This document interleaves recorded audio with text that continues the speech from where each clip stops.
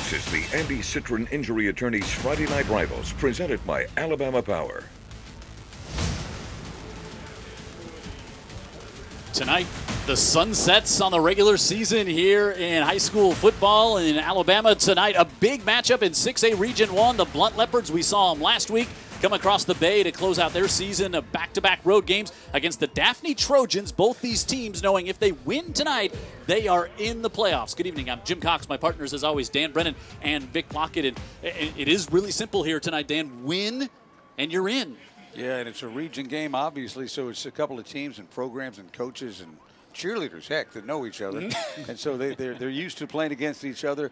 I think we are in with what is undoubtedly going to be the game of the week in South Alabama. There's no question about it. And Daphne knows they have to win to get in. Blount could lose tonight's game and then get some help and still get in. But, of course, Lev Holly says, hey, let's just win and not worry about getting help from anybody else. Boy, Daphne playing well, especially offensively, put 53 on St. Paul's last week, and they've won 4 in a row, 5 in the last 6, and like so many times, it all funnels through the QB. Yeah, this kid, we saw him a year ago, and it's like night and day, isn't it? Trent Battle from last year, he was kind of thrust into the starting quarterback position after an injury to the senior last year, but man, he's so much more confident this year. Great production on the ground, in the air, and look at that, 20 touchdowns, 1 interception. And we're going over some stats. Daphne's only turned it over 4 times all year. Yeah, through the year, and 6 total. And boy, he is a guy, and he's rushed for 9 more touchdowns on top of it. So he is a guy that really makes this offense go. But Vic Lockett, we also know that he is going to face the best defense I think maybe he's seen all year. We saw it last week. They slowed down Saraland, and they've got a lot of weapons. The Blount Leopards giving up only 10 a game. They got a lot of weapons over there on that side of the ball. They do, and it starts at the back, I think, with Marty Diamond. You ask his coach about him, you say he is a dude. And in football terms, that means he can play football. That's a good thing, isn't it? That is a good thing. 6 foot, 175 pounds. I mean, this play right here is just what caught my eye last week. Great technique, has his arm behind the receiver in case he misses the ball and gets his forward arm in front to block down the pass. That is how you play cornerback. And check it out. He's going to play a little bit of offense, a lot of offense, because he's that type of dude. Yeah, he can play on both sides of the ball. He's got those good hands if they got him at wide receiver and at cornerback as well. And he wants to get an interception, I'm sure. He does really, really one of those outstanding two-way players. So we're really excited about this game here tonight. It's a great matchup. Daphne, again, coming in. They know they have to win this one. Blount wants to win to get in. They can still get a little help. You got 4 teams vying for 2 final playoff spots, and we'll talk more about it throughout the broadcast here tonight. Daphne, will they make it 22 straight years in the playoffs? If they win tonight, they'll do just that.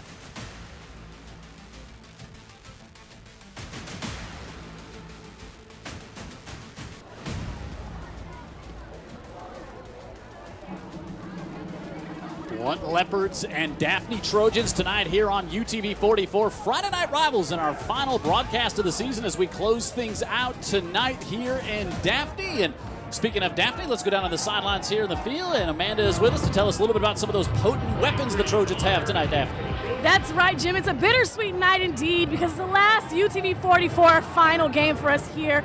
But you know what? I have to say it's going to be a great matchup against the Leopards and the Trojans. Now, specifically, Daphne, they have a powerful offense with a trio that you guys already probably heard of, and that's Jaquan Miles, Darius Johnson, and Malik McCain, who as a junior already had several D1 offers. Now, I had a chance to speak with Coach King, and he said these are phenomenal athletes. They even practice and compete with each other even when they are not being told to. Now, all together, the trio has 15 touchdowns, so I'm very excited to see their game tonight. Jim, back to you. Yeah, we haven't seen this Daphne team since early in the season in that game against Spanish Fort, in which they dominated on the field and then, of course, had to forfeit because of some a player that was ineligible on the roster. So that's what makes this game so important tonight for the Trojans. They won the toss. They'll defer. And Bonner with a high kick. He'll go back to the 11. And slipping down is the young man that Vic talked about to open up the broadcast, Armani Diamond. And we will see this Blount offense. LaMarcus Brown at quarterback will lead them out. He was our guest on the pregame show. And fine young man, and they've got a lot of talents on that side of the ball as well. Do the Leopards. They come in 7-2. And there is Lev Holly 38-17, 69% winning percentage here at Blount. Won the region back in 2016. Of course, Blount, such a rich history. 1990, 92, 96, 97, 98 state champions. And Lev Howley trying to guide the Leopards back to the promised land. LaMarcus Brown. Give this one up, Jarris Williams, and Williams up the left side with a lot of room, and Williams all the way across midfield, slides off a tackle at the 40, still on his feet, and Williams all the way down to the 25-yard line, 50. Rips off 50 on the first play from scrimmage. Yeah, I said to Lev before the game, I really like your running back. He said, which one? I said, the one that's really, really, really good. And he just laughed. He wore number 99 last week because of a jersey mix-up. Back in his customary number 3, he looks good no matter what he's wearing. Yeah, he's closing in on 1,400 yards now on the season after that big run. 16. Danny looks better in his 99. Of course, that's what Vic Lockett wore in high school. There was talk they were going to retire it all across Southeast Alabama, the 99, but I didn't have a big enough check that through yet. So they'll actually mark him at the 26-yard line. So we'll give him 49 officially. We got a flag to the near side. And didn't see those big chunk plays much last week. And let's find out our first infraction. Dead ball. Ball start. Offense. 5-yard penalty. Jerry Pilgrim telling us about our Metro by T-Mobile flag, and Lev Howley getting a little explanation over there from the side judge. And 1st and 15 here for the Leopards. LaMarcus Brown. 1,940 yards through the air this year, 17 touchdowns. He's also rushed for 400 and put 6 in the end zone. With the ball in his hand. Back to Williams on the right side, and he'll fall ahead for just a couple there as James Quinelli, the sophomore, makes the tackle. It's the Blount offense. Deeds, Crenshaw, Eaton, Howard, and Dortch. Up front, we talked about how big they are on the defensive line. They're good size on the offensive line as well. On the outside, they like to get it to Cameron Grays, number 17. Also, Vic talked about Armani Diamond. Williams in the slot. He is another little speedster when you get the ball in his hands. And plowing ahead for a few more here. Going to bring up 3rd down for the Leopards. And it's Daphne defense. Quinelli, who made the stop there. Omvet, Davis, Pruitt up front, and Hamilton Baker.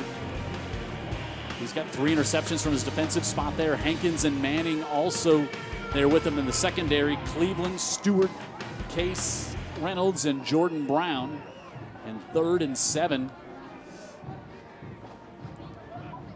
here for LaMarcus Brown. This time, that was the big quick pitch off and cutting. Looked like he was going to lose his balance, but instead cutting all the way down inside the 10, inside the 5, trying to push it forward. It's going to be first. Ball came out right at the end, and Daphne's got it at the 1-yard line. That one came out right at the end as they pitched it to Grays, who picked up the 1st down. It was going to be 1st and goal. Jarius Pruitt got it. And Daphne comes up with the first big turnover of this one. They'd forced 10 coming into tonight. Watch Grays here. Still got it. Still in there. It came out. Yeah, stripping away at it. Nasser Bradley. But they seem to be having a conversation about it. Maybe they're going to say his progress was stopped.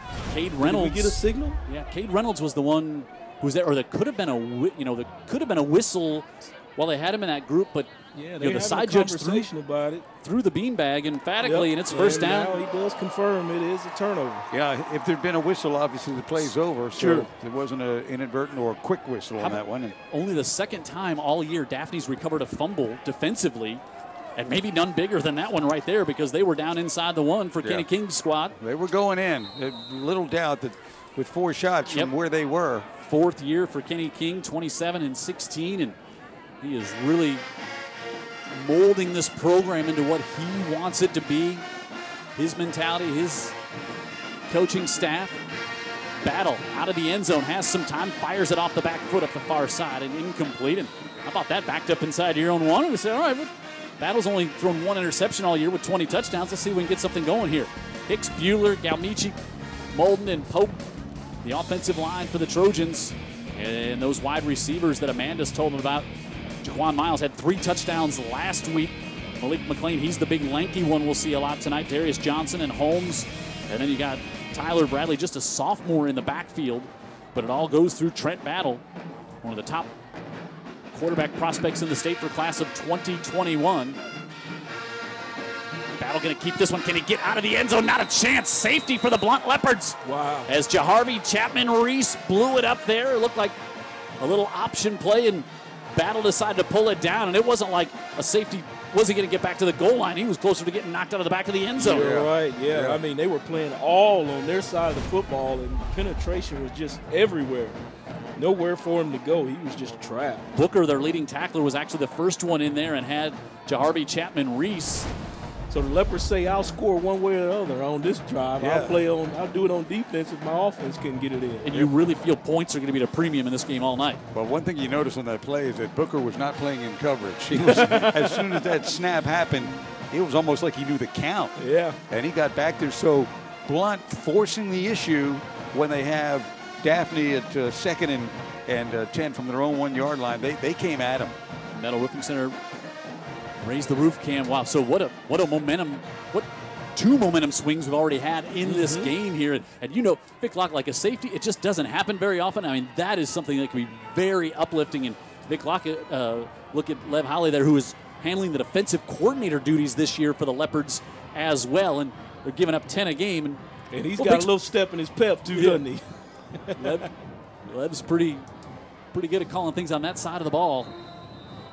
But you're right. You know, when you can get a safety, I mean, that is a premium. You like don't stealing get that points. often. Yep. Yeah, exactly. So you feel really good about your defense, and that's a real comfort driver.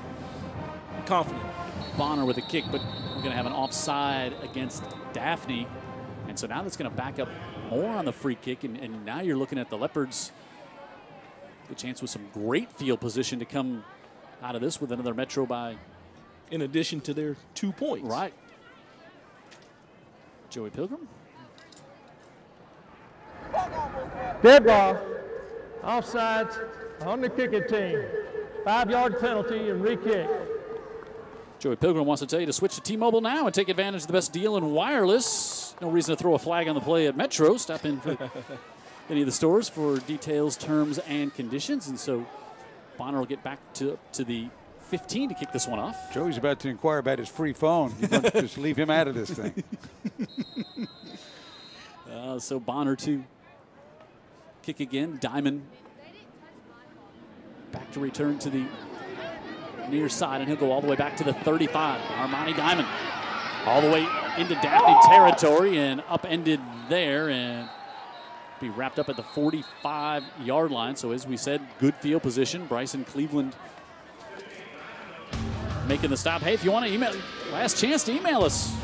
Last game of the year here tonight. Send your questions to heyguys@utv44.com. Well, they can do it after the season. It just may not get to us immediately. Yeah. We'll talk to you in August. Yeah. We'll have that answer August 15th. Send it in. Say, Lockett, what you got on the docket next Friday night? What you gonna be doing? Well, I'm sure Dan's agent answers all of his emails and handles his Twitter account. I talked to a guy in the stands before the game. That wasn't my agent. I'll tell you that. He did not. he was not trying to secure you future employment. It didn't seem No, like. he was not. So Brown now waits for Williams to come. Far side to near. Takes the little swing pitch. Reverses field. Makes a nice little move. Cuts it up. Wow. Jarris Williams. He's got making something out of nothing. Yeah. He's got something. I mean, you know, very, very shifty in tight spaces, but then he can accelerate again, Vic. He's got great lateral movement, but he can also pick him up and put him down again, going north and south. Yeah, you can see Alonzo being creative and trying to get the ball in his hands early so they can take control of this game. I looked at it, it could have been a disaster, but because it was him, it wasn't. He picks up 7. Again, just another junior on this team. And speaking of juniors, Brown, junior quarterback, will keep it. He's going to have a first down. And he sort of kind of did a 180 there, not a complete 360 out of there. his 49th rush of the season. He was our guest on the pregame show, another delightful young man that we got a chance to meet and really cherishes his role as the quarterback at Blount and everything that comes with it and what is heaped on the shoulders as a starting quarterback for the Leopards. He's a leader. Yep. But credit to Daphne defense there for stopping him. He tried to put a move on, and that defender said, nope. Not going anywhere. Needed 3, and he got it for the first down.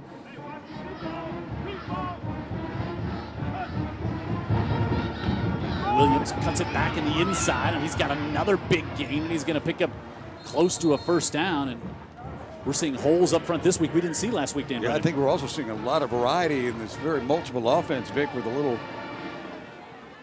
counter right there. Yeah, that's the first counter play they run. Great job opening that hole. They there, did. 33. And you run, and sometimes on the counter, defenders are running themselves out of the play, and when Williams has it, you don't want to be going in the wrong direction. He's hard enough to stop when you got it figured out. Yeah. He picked up 10 on first down, and Leopards will take a timeout here with just a little. Winning, you're in, and I tell you what, you wouldn't want it any other way if you're playing the game tonight. That's why we're here. Right. So Saraland claiming the region championship on UTV 44 last week. They take on Spanish Fort. So there you see. So Saraland, of course, is in. Now, St. Paul's, you figure they're going to be in. They play Robertsdale, who's got 1 win on the year. You expect St. Paul's to win tonight, so they'll be in. So then that leaves 2 spots for Blount, Daphne, and Spanish Fort. As I touch the screen here for some reason, you're not seeing that at home, but it leaves 2 playoff spots for those 3 teams. Daphne wins, they're in. Blount would have the tiebreaker over Spanish Fort because they beat Spanish Fort, and Spanish Fort takes on Saraland tonight. So if Saraland wins, you can see where it starts to get a bit confusing here. So you just keep on touching the screen. At some point, we're going to figure all this out. But here, whoever wins tonight, they know they're in. If Daphne doesn't win, they're not in. Blount could lose, but still get in. Still get the invite, yeah. We know we're out next week. We're out. We don't get to do playoff games on TV. Kind of crazy, isn't it? It's absurd. Parnell comes in motion. Brown going to keep it, looking for a blocker in front of him, but a good job to shed off that block by Ricky Hankins there. And the junior comes up with his 5th tackle they're going to give him back to the line of scrimmage, but Hankins with a good stop there. He had blockers in front of him. He had blockers in front of him. He just didn't have blocks. No, he did not. He played it inside out. Perfect position right there. And the quarterback, had no choice because the outside was covered as well. Parnell was looking to make a block downfield, and Marcus was like, I could use one here. So no gain on first down for the Leopards. That's how good a runner he is, too. They just ran a power play for the quarterback, as you would for a tailback. He can hurt you on the ground. Williams comes in motion, and they go back to Jarris Williams. And Jarris Williams going to be stopped for a loss there. Should have clarified that was Melvin Williams that came in motion, and Jarris there got it, but we're going to lose 1 and bring up 3rd and 11. Talented and feisty both, isn't he, Jim? Yep. I mean, he'll fight you to the last second to get whatever he can, and sometimes he stays on his feet, and the next thing you know, it's a big one. Yeah, he's over 180 carries on the year, so he's their workhorse in the backfield. He's not scared. No. Now they'll go 4 receivers with Jarris Williams in the backfield on 3rd and 11 for the Leopards. You would think 2-down territory here. Unless something disastrous happens, and wide open in the middle of the field on the crossing route. Grays has got it, stays on his feet. Touchdown, Leopards. Nice play by him over the middle there, and keeps his feet going, just runs through the tackle. And speaking of keeping your feet going, there's so much rain yesterday, and I think a Daphne defender slipped right there. Might have never been in position to make the play. I mean, a lot of rain came down at my house. I don't know about over here, but the field actually looks like it. This field does drain well, but when we were down there pregame, I just thought it was pretty ate up. Yeah, the point of the season and the deluge yesterday, too much. Bad combination for it. Grays for the point after, and it's no good. Well, I got a text from a fan said, hey, we're going to need those 2 points because we can't make a field goal. Well, now they make it 8-0, and the touchdown toss, 18th on the year for LaMarcus Brown, and Blount on top, 8-0 early in this one on Friday Night Rivals, brought to you by Andy Citron Injury Attorneys and presented by Alabama Power.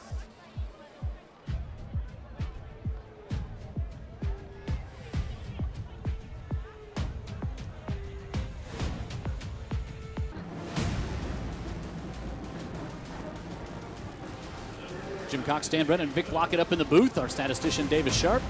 Amanda Booz on the sideline. Jared Kihas and his entire Friday Night Rivals crew here tonight in Daphne for the big 6A Region 1 matchup, and a short kick, and it bounces at the 30 where Travis Crum, did he maybe have a knee down when he picked that one up for the Trojans?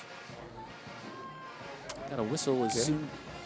Yeah, it wasn't. Oh, maybe we had it offside on the far side. Nope, that wasn't it. I was like, I thought he was pretty upright, but Blount was offside on the kickoff, so they'll have to kick it again. And you saw that Virgil Smith just didn't get a lot on that one. So the Metro by T-Mobile flag. You should look at Lev Holly. He's got to be happy the way his defense and offense have started this one. Don't forget they fumbled it down inside the 1 yard line when it looked like they were going to be set up first and goal from about the 6-inch mark. But they march down after they get a safety and take advantage of a short field and get on the board, and now they're on top 8-0. They may have traded 6 for 8, as it turns out, but they had to do it now. When they got it back after the safety, they were able to drive it down and get a big play for the touchdown. 6 plays, 45 yards, almost 3.5 off the clock, and Graves with a touchdown reception. It's his 6th of the season. And kick again back to this side, and Crum picks it up, and Crum tries to spin free, still on his feet.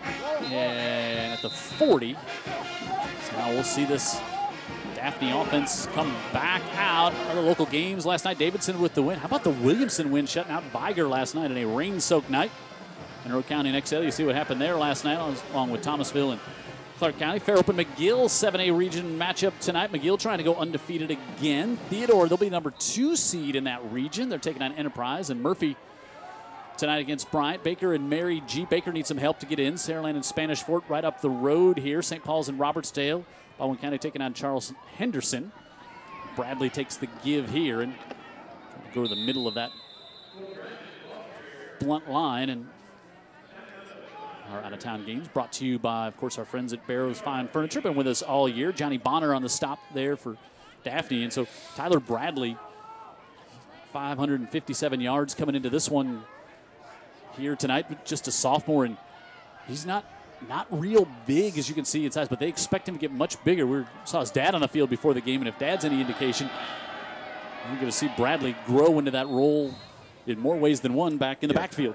He's going to hit a magnificent spurt if he grows up to be like Daddy.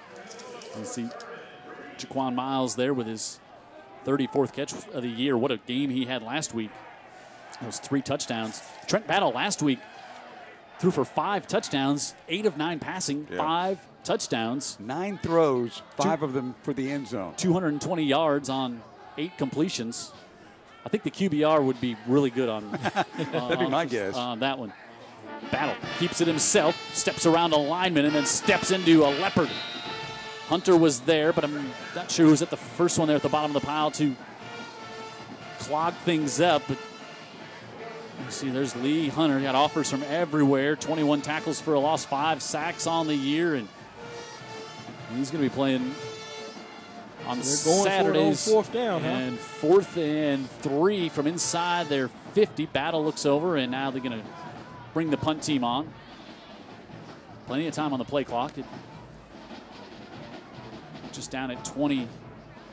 Blount just plays safe defense and get a safety to go back there and catch it. High kick, not very deep, but it does take a Daphne hop and then hits one of the Daphne players there. As it hit Baker Hamilton. We get a flag there, Big Locker? Yeah, we did. Okay. Side judge on this side dropped his flag. So that could make a difference for Daphne. Yeah, if it's it would be against Blount. It would be a 4th down. Usually you can get an indication by you look and see what unit comes back out on the field. Officials having a little. Looks like it may be on Daphne. Was it maybe after the punt, or was it? Yeah, I think it was before the punt. All right. Some type of offensive. Okay. They're talking to Lev about it. Yeah, so looks like Illegal motion against the offense. The penalty to decline will take the results of the play. So Joey Pilgrim, you see him right there, started No Shave November this morning. Doing a great job to get the growth going to bring out the full beard here on on the final week of the regular season. And see the Blount off. Boy, Daphne's defense, I think they need to stop here. Like it's only 8-0, but like this, you could see where Blount gets away from teams quickly. Marcus Brown, so put it in the air, zips it near side, and unable to hold on to that one was Jalen Parnell. Had what they wanted right there, just going right there at that slot position. Parnell, right not up the seam. Yep, not one of the tallest receivers on this Blount squad. And let's watch the delivery here from Brown. Boy, what a nice throw. Just drop it over Ricky Hankins and into the hands of Parnell. And probably lost his concentration because the defender jumped up there right as the ball was about to pass over his head.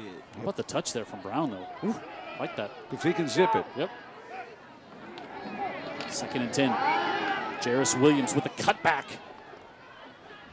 Williams across the 40. A little bit of spinning motion out of those wheels, but he was still able to maintain his balance, and looks like he's going to have the first down. Gonna pick it up on 2nd down there for Williams, and he'll move the sticks for the Leopards. Jarris is one of those players, you see the numbers, you see what he's about to run into, and you think, okay, this play's just about over now. And then you look up and it's 4 or 5 yards later, or sometimes many yards later. 49 on the first one of the game. There you go.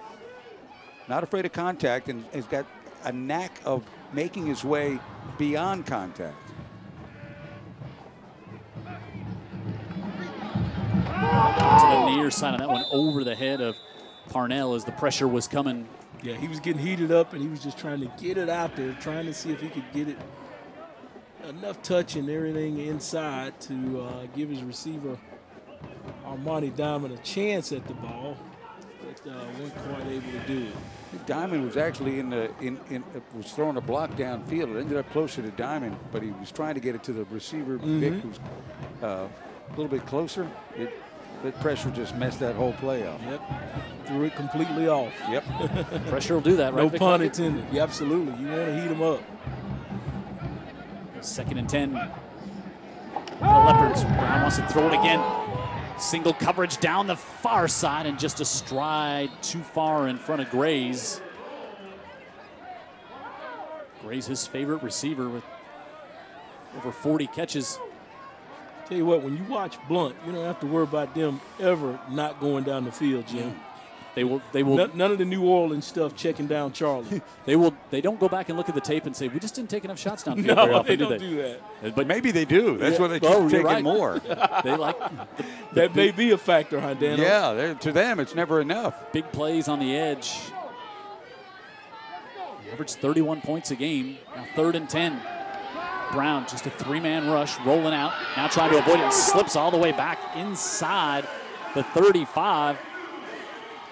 As John Davis has his 2nd sack of the season. And that one may be a little bit of a wet field, but much more about the good coverage downfield. I agree. Yeah, LaMarcus didn't see anything downfield that he liked. I mean, because he had pretty decent time back here. He tries to slide over, just wasn't comfortable trying to get the ball downfield. Didn't have his feet set to do it either. So Daphne does come up with a stop.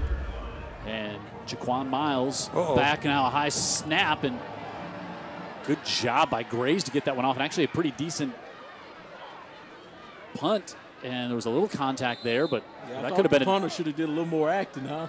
That could have been a disaster, huh? Yeah, I mean, they're going to have to shore up these special teams, Jim, in a close game again. That could cost them. Bayside on the road against Satsuma tonight. Bayside going to the playoffs. Selma at home tonight, as is Marengo County. Escambia County on the road. T.R. Miller and W.S. Neal. Flemington and Southern Choctaw. St. Michael and Alberta tonight. Also Leroy and Milry. St. Luke's and Cottage Hill. R.C. Hatch and Keith. Choctaw County at home tonight. Pike County hosting Sweetwater, Red Level, and Fruitdale. And A.L. Johnson and J.F. Shields tonight. Again, thanks to Barrows Fine Furniture. We will take a look at the playoff picture, since that's all we can do. A little bit later tonight during the broadcast battle.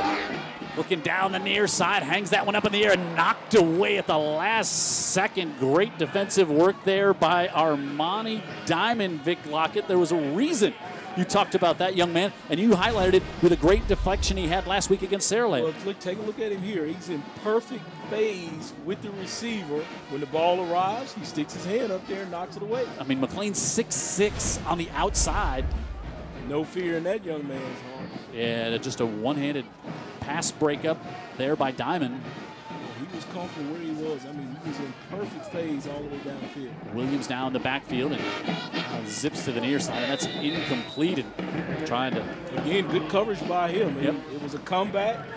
He thought it might have been the go route, but he came back with the comeback right there. Errant pass, though. Kenny King was talking about, they said the last 4 weeks, he said Trent Battle's really been on. Like, he's just been on. He's been super accurate, and you'd love to see that in a quarterback, but a lot of times it's that defense that dictates a lot of that accuracy cut between coverage and also pressure you're getting up front. Yeah, and they're deciding, play by play. A lot of them, they're coming after him, and they were on that 2nd and long. But with 3rd and 10. Ball start.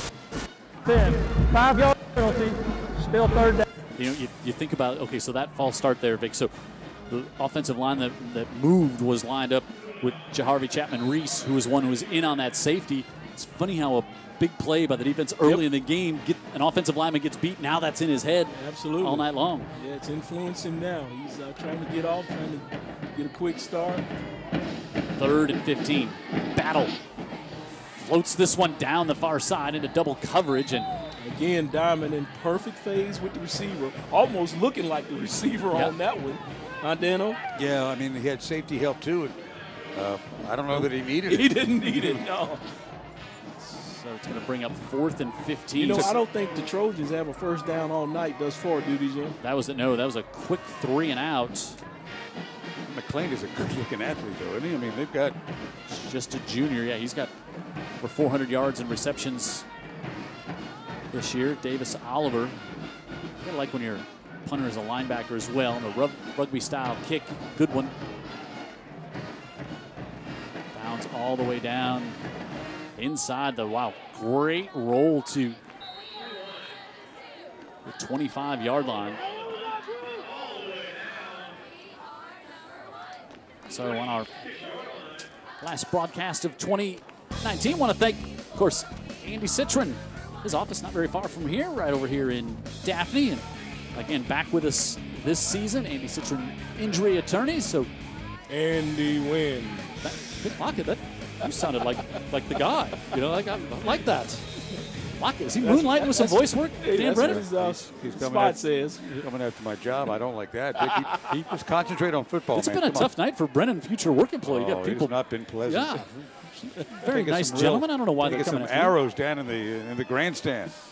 Marcus Brown back under center for the Leopards. They're up 8-0. Again, winner of this game is in the playoffs. Brown pulls it down, and now is still looking to try to make something happen downfield. Instead is forced out of bounds. But the one thing we saw last week, we see his decision making. Things are covered down there. He's not trying to force things. That takes care of the very football. Smart there, wasn't it? He made a lot of plays just like that against Saraland, where it was addition by subtraction. He didn't make the big mistake and kept that game close. Vic, we record our pregame show on Wednesdays, and we were talking to Lev Holly before we went on the air, and he was just talking about going back, watching the tape, how well he thought his team played against Saraland, the dividends that game was going to play. I mean, he was really proud of the way his team played in that road game. Yep. Grays takes the little pitch from his wide receiver spot, and he'll get drugged down by Hankins out at about the 31. 3rd down coming up.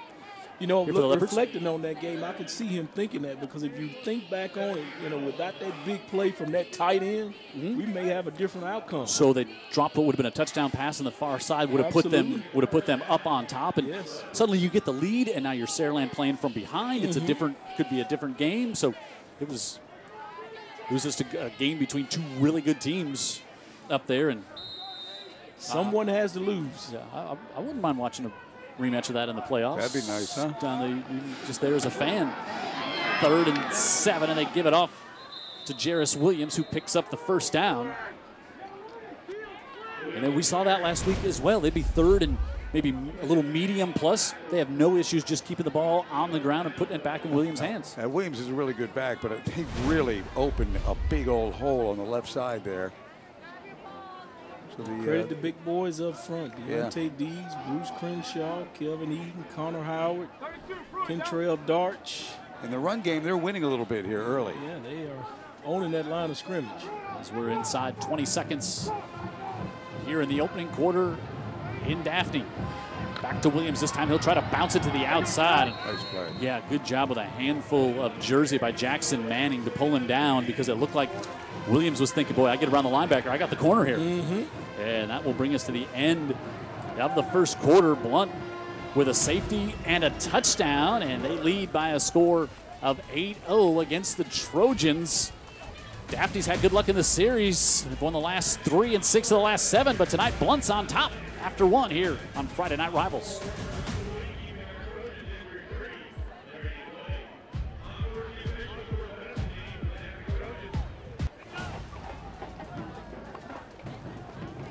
Big crowd on the Daphne sideline here tonight on a cold night to open up our November games. Jim Cox, Dan Brennan, Vic Blockett, Friday Night Rivals. Our November game. November, what did I say? It. Oh, yeah. Oh, yeah. That's Singular. Right. We don't get to do them after No. this. As first down. We don't even get a card. Now, Brown wants to air it out, looking for Grays, and he can't hold on. Wow, what a well-thrown ball there by Brown. Gray's got quite look it in. Yeah, he got turned around just a little bit, but that was another well-thrown ball there by the quarterback of the Leopards. Another shot down the field, Hunter. Yeah, another shot. Good point. And it's just over the left, more over the left shoulder. Just kind of hung him up a little bit. And some other, just quickly, scores pass line. Saraland on top of Spanish Fort by a 10-6 margin right now. That one, a big one taking place up in Spanish Fort. I say up in Spanish Fort from our location here in Daphne. Third down and 7, and they give it off to Williams, who fights ahead, but he's going to be short of the first down this time. Yeah, good job by that Daphne defense, not allowing. Johnny Purdue made the stop and had some help from Ricky Hankins. Boy, Hankins played well in the Spanish Fort game we did. We called his name a bunch that night. We did. Football player. Yep. A dude. Yeah. He's a dude. Speaking of dudes, I better say hello to my buddy David Carpenter before he goes to bed. He always tuning in and said he usually just don't make it through the second half. All right, well, when you said after speaking a tough week of work. Speaking of dudes, I knew it wasn't going to be a shout out to Miss Millie at that point. So No. Jaquan Miles back deep. Another good punt off this time, and the speedster takes it at the 20, but good coverage there by the Leopards downfield as Savon Davis-Jones, backup running back, came down to make the stop. So Blount's offense has been prolific here in the first quarter. Daphne's not so much. So Daphne, we talked about it at the open of the show, 21 straight years they've gone to the playoffs. An impressive run. The last time they didn't make the playoffs, 1997. The year Jim Cox moved to the Gulf Coast, and that was when they failed to make the playoffs. Who was the coach here at Daphne when they failed to make the playoffs? I think I may have that one. All right, we'll find out in the fourth quarter. Can I give you a hint? No. So first down for the Leopards, and Deontay Williams. I can't hold it in. Junior. Didn't his title begin with soup or something? Super salad, like at the Friday's lunch I special? don't eat salads, Jim. What are you talking about? I was just trying to steer away from hold people's interest to the fourth quarter on the trivia, Vic. I think the game will keep them there, but the trivia as well. Vic's pal's already asleep, so don't count on that. Battle on the keeper. Battle races out to about the 32, going to bring up third and short, something Daphne has not had yet here tonight. Yeah, I think Battle, he's going to have little choice, but he's going to have to do more of that, use his feet as well as his arm. This attacking Blount defense with really good DBs doesn't give you much of a chance to, get a whole lot downfield. Actually, they're going to give him the first down there. I thought he was a little short, but instead he... Well earned, I would say. Yeah. Great player, great kid. Drop this one back off Darius Johnson on the left side, and he's got those long strides, and he's up the far sideline across midfield and nearly to the 40. What do you get speed to do? You get him going which way? The wrong way, right? Uh-huh. And Big Taylor Hicks out there, 79, it was set up so well, he's like, I don't have anybody to truck. Exactly. And then the fast guys were out there, and he's like, well, I'm not going to be able to catch them. He's like, Daphne, where are you? Yeah. 27 yards for Darius Johnson. Trent Battle talked about him in the pregame show. He said he's one of my speedy guys on the outside, and now trying to cut it back the other way as, again, see, the field does look to be a little little slippery out there. It's when they're trying to turn the corners. Yeah, Bradley. I think it's deteriorating. Yeah. I don't think as the game goes on, we could see more and more of that. Where plays are going to be blown up simply by a slip. How about this? The Daphne offense is alive. And that play Couple of reminiscent first downs, huh? of maybe some of the old Globetrotter days you used to refer to here on this Daphne team. Back in 2010, they were lighting up scoreboards, and the playbook was wide open, wasn't it? Oh, and then see the raise the roof camp from our friends at MRC, and we've had some NFL players roll through this Daphne team, and really had some great athletes come through. Face mask by the defense. Wow. 15-yard penalty. Remember when I donned that offense, the Globetrotters, Coach Vicker heard about it and gave his blessings to the nickname. I like that, Dan. I like that. I said, well, Jim and I, Vic, we don't know what's coming next. No. The bucket of confetti. Let's see here. I guess. Wow. I don't know if it was on that, but it's kind of more just I don't know if there was maybe something away from the ball that drew that 15. Maybe. Because for it to be 15, you usually On the runner. Yeah, and he now the arm was kind of up under the chin you saw there, but there was no face mask. I wonder if no, it's going to be Okay. From the end of the run. All right. We're going to do a little relay with the ball. let's see. Yeah, there was no there's nothing face there. mask there. Yeah. Okay, so No, we don't know that was what they were looking at. inside the 25, and Bradley patiently gets it down to about the 19-yard line. Is Bradley just waiting for his blocks to get set up there before he was finally finished off? Could have been one of those hands to the face, and But he called said face mask. Yeah. Huh. He meant to say hands to Maybe the more face. helmet to helmet is what it looked like more of anything in that There collision. certainly wasn't nothing there with the back. Yeah. Dewberry makes the tackle, and 5 yards on first down for the Trojans. Battle gave it off, and Sidney Collins comes in, and the senior linebacker blew that one up. 4th tackle for a loss on the season, and poor Bradley had no chance. No, I mean, and that guy, we've called his name for a couple of years, right? Yep. We have, and talked about this attacking Blount defense, and you can't draw up a better example than that. That's downhill playing. That is isn't it? downhill. That is an attack. That is illegal on the streets. 3rd and 7, and they'll empty the backfield. They'll bring over Davis Oliver from his linebacker spot, be a little H-back, help out on the block. Battle near side and overthrew his receiver and nearly intercepted by Armani Diamond. And 4th down Battle's coming up. frustrated. Yep. He's frustrated, but a couple of things. He's getting more pressure on him than St. Paul's applied, certainly. And number 2, they're not really getting a lot of separation with his wideouts in this game tonight. So he can only play with the guys around him and how well they're going. So long field goal. This is going to be a 38-yard attempt on a bad field. Corey Bonner on for the kick, and he pulled it to the near side.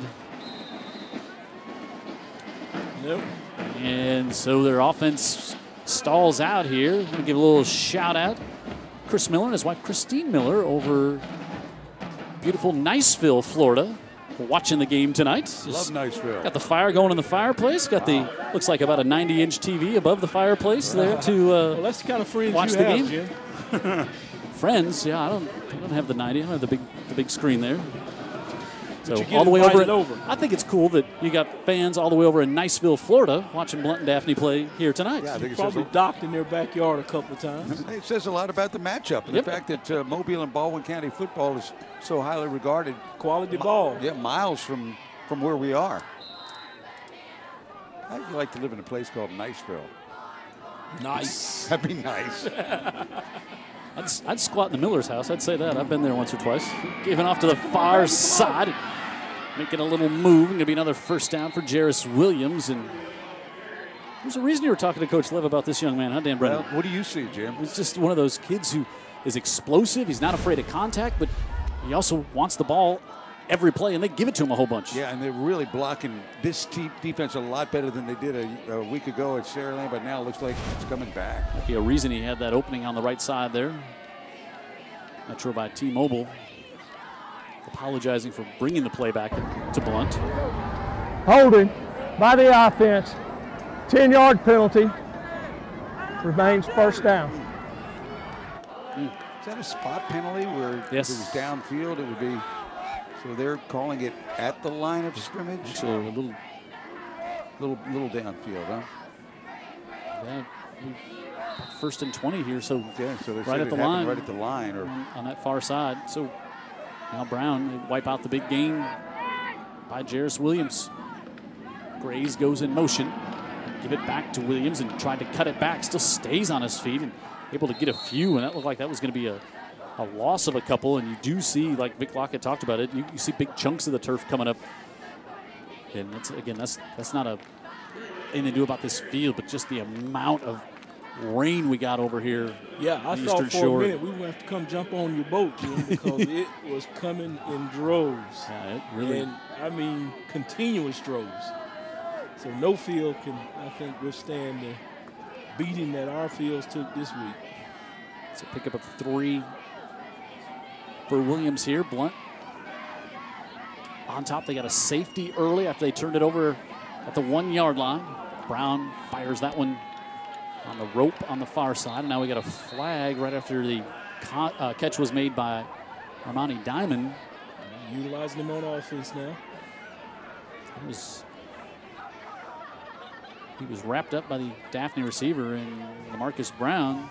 So that's going against the Trojans. The Metro by T-Mobile flag. Stop in at Metro by T-Mobile. Get the best deal in wireless. Jerry Pilgrim. Face mask. Gets the defense. 5-yard penalty. Wow. Still second down. Yeah, I saw that one. Yeah, Cade Reynolds got his hand. And when he noticed it, he immediately released it. Like he touched a hot stove. Yeah. Sorry about that.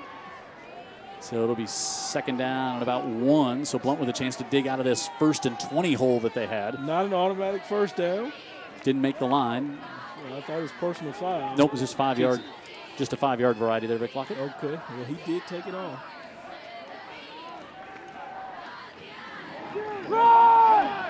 Now they bring in the senior, Savon Davis-Jones, and there's another flag, and I think we're going to see another face mask. As Savon Davis-Jones comes in and gives Williams a little spell here. Let's look. Same player. Right there. Yep. Yeah, that was Cade Reynolds again. You're going to see how tall Cade is. Well, he went down awkwardly, too. Yeah, this is going to be the big one. Personal foul. Face mask. Gets the defense. 15-yard penalty. First down. Could that maybe happen a little bit too if your footing's not solid, Vic, and you're slipping around a little bit, and suddenly you're having to kind of maybe reach for something you weren't expecting to, because you're not. No. I don't know if in the ground. I just think he's just trying to hustle and make a play, and inadvertently getting his hand in the face mask. Certainly nothing devious by the kid, because he immediately removes it when he realizes it. It's just a good hustle play, and unfortunately, he grabbed the face mask. Up to the 49 for the Leopards. 7-2, their only loss. The St. Paul Saints on the road, and also the top-ranked Saraland we saw last week, 17-6. Grays on the right side. Took a big lick. He'll get 3 on that one. Quinelli was holding on. Running that jet sweep, trying to see if that speed can get to the edge or cut it up underneath the perimeter. Now Bradley came over there as he was being held up and finished him off on the tackle, and they'll give him only 2 on first down there. There's Ben Thomas. Read a lot of his high school football coverage on the right over there by Lev Holly. Does a great job for AL.com. He does a really great job. I tell him every week I steal his material. I don't compensate him. I tell him thank you. Don't tell him I do, but I do. Davis on the right side will fall and pick up. Well, I can hear him saying, well, Dan, that's all right if you do it. But Vic Lockett, he owes me some money. He's always complaining about TV timeouts. And I'm like, hey, you know, we have very savvy local businesses that want to be a part of our broadcast. You're talking about Ben. So they want to be a part of the broadcast. They see the value at being part of something as wholesome as high school football. You better learn that's what happened to the paper. It's going to 3 times a week. How about that, Vic Lockett? And that's a shot from Lockett. He seems such a nice guy, and he just slyly those gets him in advertisements. 3rd and 7. Brown quickly far side dropped. As Diamond there. Not so fabulous on that play. Quick slant, would have had the first down. Yep. Diamond, He a may really have good had a athlete. touchdown if he looked that Maybe. way. Receivers have kind of let down their QB a couple of times tonight. We saw it last week. Yep. We saw it this week. But, you know, they throw it so much, you're going to have a few misses out of those guys. So Daphne's defense has kind of, no pun intended, found their footing a little bit after the first quarter when Blount was kind of running all over here. I think they had almost 150 yards of total offense in the first quarter. And Jaquan Miles back.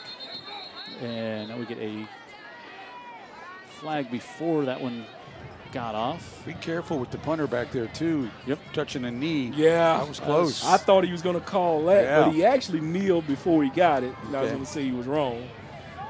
But it's the false start. Yep. So that'll back the Leopards up 5 more. So Blount has a safety and a touchdown. Daphne missed a field goal. You want to know about this Blount defense? They're playing a Daphne team at Daphne that got over 50 a week ago against St. Paul's. Yeah. And they've got nothing tonight. High snap way over the head.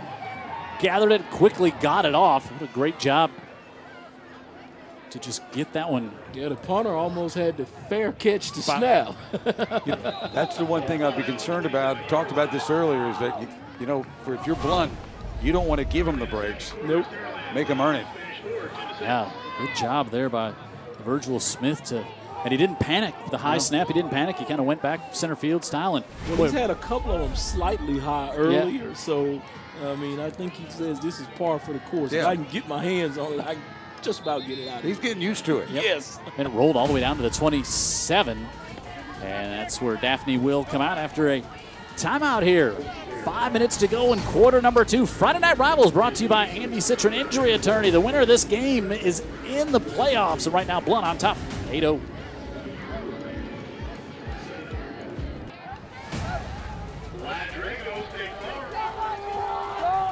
Friday Night Rivals, Blount and Daphne. Big matchup here tonight. Again, if Blount wins, they're in the playoffs. If Daphne wins, they're in. But if Blount were to lose, they could get some help and still get in there. Jim Cox, Dan Brennan, Vic Lockett, Amanda Booz on the sideline. David Sharp, our statistician. Jared Kihas and our entire crew here. And on the tackle there, Lee Hunter makes the stop, diving there for yet another one. And he's a guy we talk a lot about, huh, Amanda? We definitely do talk a lot about him. I mean, 6'5", 287 pounds. He has over 7+ offers, including Alabama. Alabama's Nick Saban actually visited him, and so did Auburn's Gus Malzahn. And you know what? He has over 50 tackles and 7 sacks. So I can understand why currently he is number 3 in the state of Alabama, and that's according to the 247 composite rankings, Jim.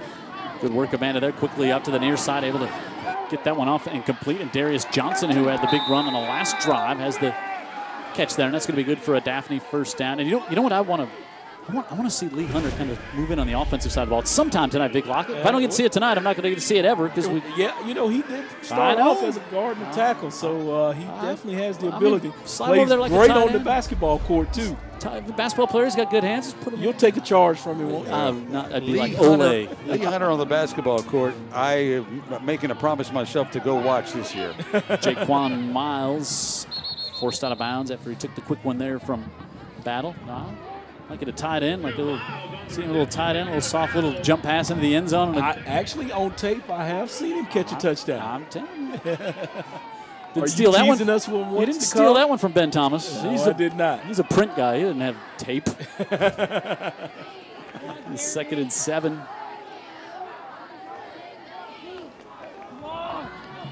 Battle, a little trouble in the backfield now. Gets his feet under him and finally able to dump it off. Nice play there across midfield. Wow. That was all not made how, by Battle, right? Yeah, that was not how that one was drawn up. And then, so he survives the he's kind of got botched 5 defenders in his face. Yeah, and then got his feet underneath him. Not number 5. There were 4 others to the right you didn't see. Yeah. It's like pulling teeth tonight to move it against this Blount team, and that's why you got to give Battle a lot of credit. He's going to have a lot of mental fortitude in a game like this, Jim. It's not going to come easy. And a lot of ad-libbing on the run. Yeah. Big shift to the far side by Daphne. They'll pitch it back off to Bradley. He's looking for the blockers. You saw the flag come in there, and Bradley pushed out of bounds. Talking about the footing, that you could see that play a role with the quarterbacks if their feet aren't able to get set underneath them on especially some of those longer throws that end up throwing off their back feet. And Illegal formation, 5 men in the backfield by the offense, 5-yard penalty, still first down. I did thought it looked a little crowded back there, but I didn't say anything. That works against the Washington Generals, Dan Brennan, but it does not. They do not let that play against the Blount Leopards. Canadian League.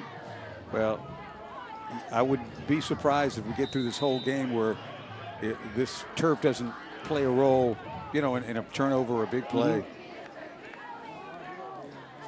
First and 15. Here again, this was an offense that put up 53 last week against St. Paul's. Bradley again bides his time and then turns the corner, and he's going to pick up about 10. Did they throw a flag on the far side, Vic? Yep. And he was just waiting to turn the corner there, and it looks like first and 15 is going to turn into first and a lot more for the Trojans here. Another Metro by T-Mobile flag. Yeah, it just was too much of a delay out there to get that edge.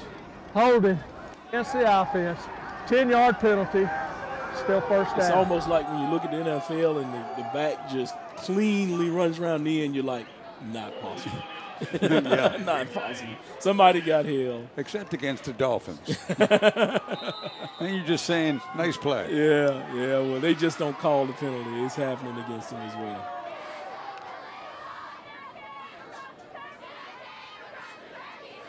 Yeah, so about first and 24 here for Daphne. Left side give will get just a couple. J. Harvey Chapman Reese, senior, in there for the Leopards, and we see that Hunter, he was just a little slow. We saw him actually get a little bit nicked up in the game last week, but he was just at the bottom of the pile there. And yeah, we want to see that young man play all night because he puts on a show. You talk about him being a little bit nicked up. I don't think anything little happens to him at all. Everything that happens to him is at least medium-sized. Banged up, huh? Yeah. I'll tell you, it'd be such a big deal if Daphne could change the scoreboard before the half, but right now they're just having trouble. And they will get the ball to start the third quarter as well. Right.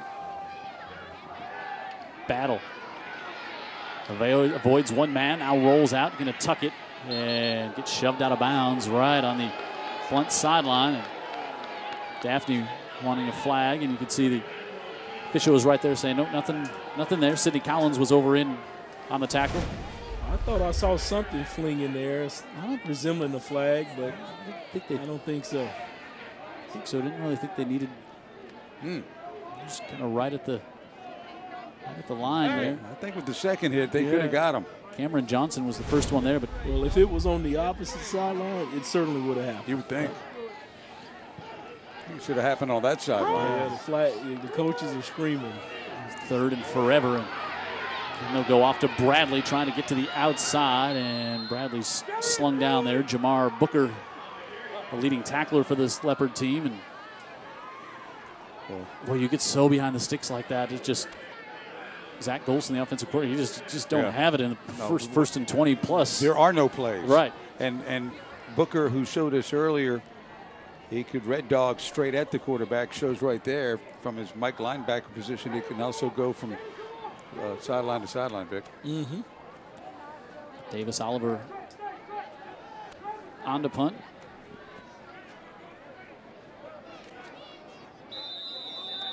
And Daphne letting the play clock run. Yeah, I think they had the wrong personnel out there. Yeah, I think they were. They rushed two of them off, and I think were they short? Well, and I think they were okay though, because they were okay just to let it run down, because again they're they're trying to bleed as much time off this clock to give it back to Blount. Well, they may be a little bit of concern about field position with that potent Blount offense. Yeah. So 4th and 16 coming up. They got the timeout. Clemson will come back. Thanks to Alabama Power jumping on board Friday Night Rivals this year. And we meet a lot of great folks. Came out to some of our games earlier this year. Had them on the broadcast with us. And we love our power. Think about there in California, they're cutting the power off to avoid the wildfires. Boy, and then it didn't work. Sad situation out there, man. It's a lot of friends affected by that stuff out there. It's bad for sure. I'm just not in favor of cutting the power off, though. Yeah. And it looks like it wasn't the answer out there. Well, it wasn't. We can get into that. I mean, you're between a rock and a hard place if your power lines are starting forest fires. Right. It's crazy. We need to start burying the lines. Yeah, it's hard to believe. Glad you got that engineering degree. Yeah, right. Fly you out there in the morning. Get it all straightened out. Oliver. Now high snap. He has to go back. And now he falls down and his knee went down and he's going to be down right there. Dan Brennan, you talked about that just 5 minutes ago. Still running. Why? It stopped. All the way back to the 30-yard line. And you said it, the footing on the field becoming a factor even more and more as the night goes on. Yeah, and you just knew that it was a recipe for a big play. Now, it may not turn out to be a big play because of the time on the clock, only 44 seconds remaining as Blount grabs his ball at the 30-yard line. But they're not afraid to go take a shot downfield. No, I would run a screen to Jarius Williams. He's in the slot down here at the bottom of the screen. And he comes in motion.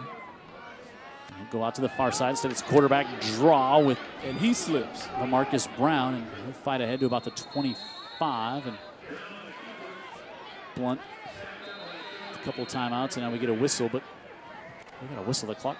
Again, the clock is run by an official up here, but it looked like it kept going for a while, and that's the second timeout. Hey, we should say, too, we kind of were wondering at the end of the first half last week in the Blount game, why they didn't take a timeout. They had to hurry their field goal unit on. Actually, did a good job to get the field goal unit on and get the attempt, and they missed. But we were kind of scratching our heads up here, wondering why they didn't take a timeout. Well, they were out of timeouts. We didn't have it communicated up to us that they had burned their final timeout. It wasn't up to date on the scoreboard there at Saraland either, so we were kind of scratching our head wondering why. Yeah, we kind of double checked, and the scoreboard still had them with timeout remaining, and ours had them with 2.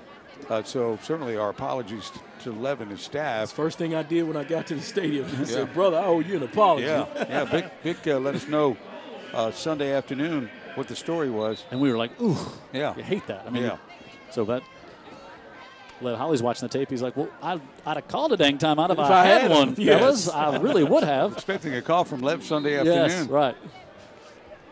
He's actually bigger. I don't think he looks at our tape when he's looking at the tape, though. You know what? We've got. I think he wants to know what you're thinking. Yep. Yeah. All right. 2nd and 6 for the Leopards. Brown with time. Dances around. Now he decides he wants to keep it to the near side. Instead, pulls it down wide open in the corner. Touchdown, Leopards. Wow. Melvin Williams with the reception. And what a play by LaMarcus Brown. Bought time, looked like he was going to pull it down. His footing was good, stopped, and then delivered it to a wide-open Williams at the pylon. Well, Jim, you talked about it earlier. Both of you guys pointed out the fact he keeps his eyes down the field and is really smart with the football and taking care of it. Saw the guy wide open, just got his feet set and slung it out there to him. That was a total package right there. Mm-hmm. The threat of the run, keeping his eyes downfield, being a good leader, and then making the play for him to see that receiver was amazing. What a great throw, Grays, and he's got the PAT. They made a field goal. Went just over the crossbar, and now same thing. 15-0 lead for the Blount Leopards, and how that's a huge swing. Huge swing. And it came on what Dan talked about, the special team slip on the turf. Yeah. Look at, I mean, just wow.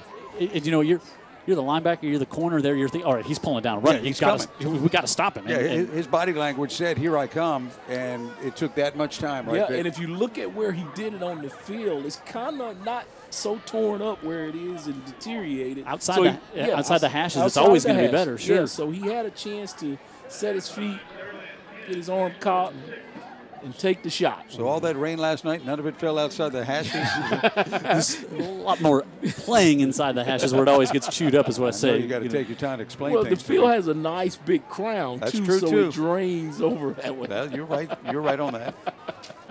It's right. I was wrong. I was just I'll 20 years. You know, and Dano's taking big on sides the with weather it. and the agriculture thing, so you got to prove it to him. Well, how about Blount, though, huh? Wow, boy. Bouncing back after a tough loss. Now a bouncing kick.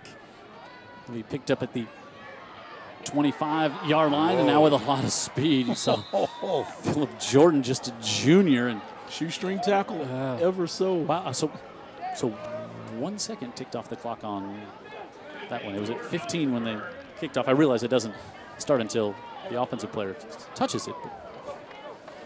A few seconds ran off.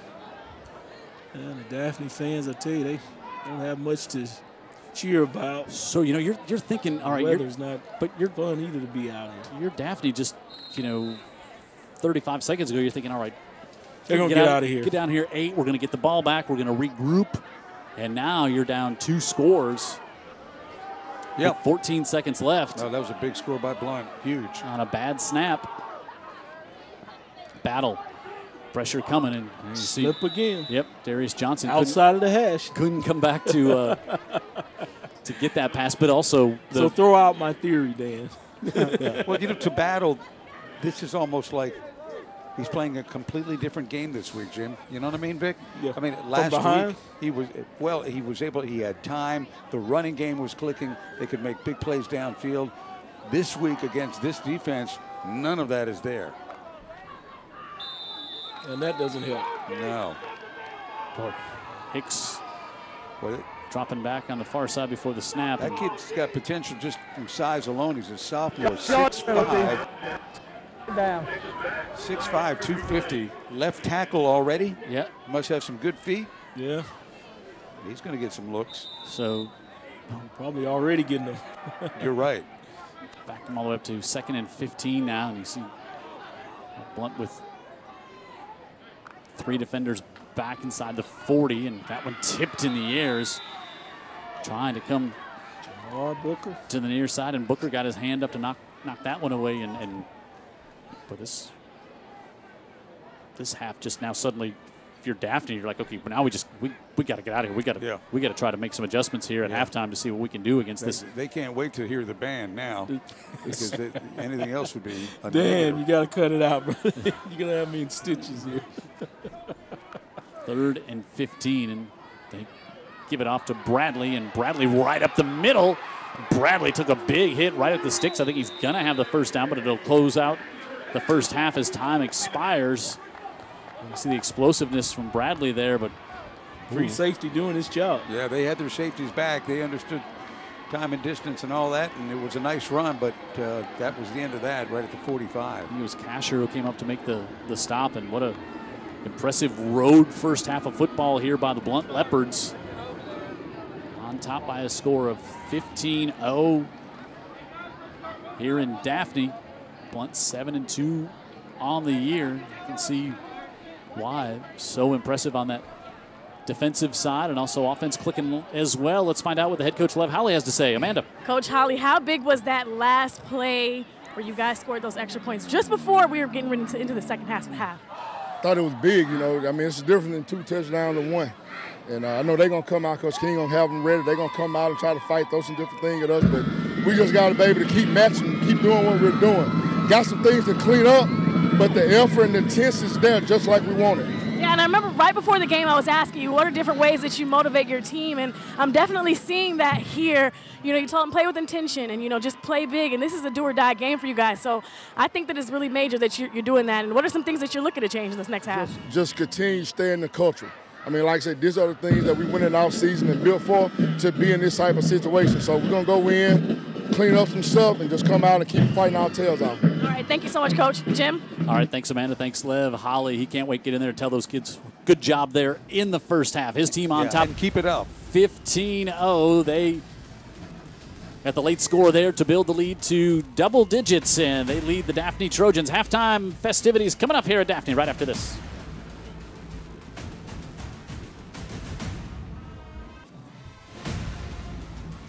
Halftime here in Daphne, week 11, final week of the regular season. Blount with a win, they get to the playoffs. Daphne with a win, they're in. But if Blount lost tonight, they could still find a way in through a tiebreaker. But halftime, they're leading right now 15-0. Amanda is down on the field. We're going to find out some of the exciting things that are going on off the football field and in the classrooms from both our schools here tonight, Amanda. That's right, Jim, and I am here with Principal Woods, who is representing his school, as you can see with his jacket on.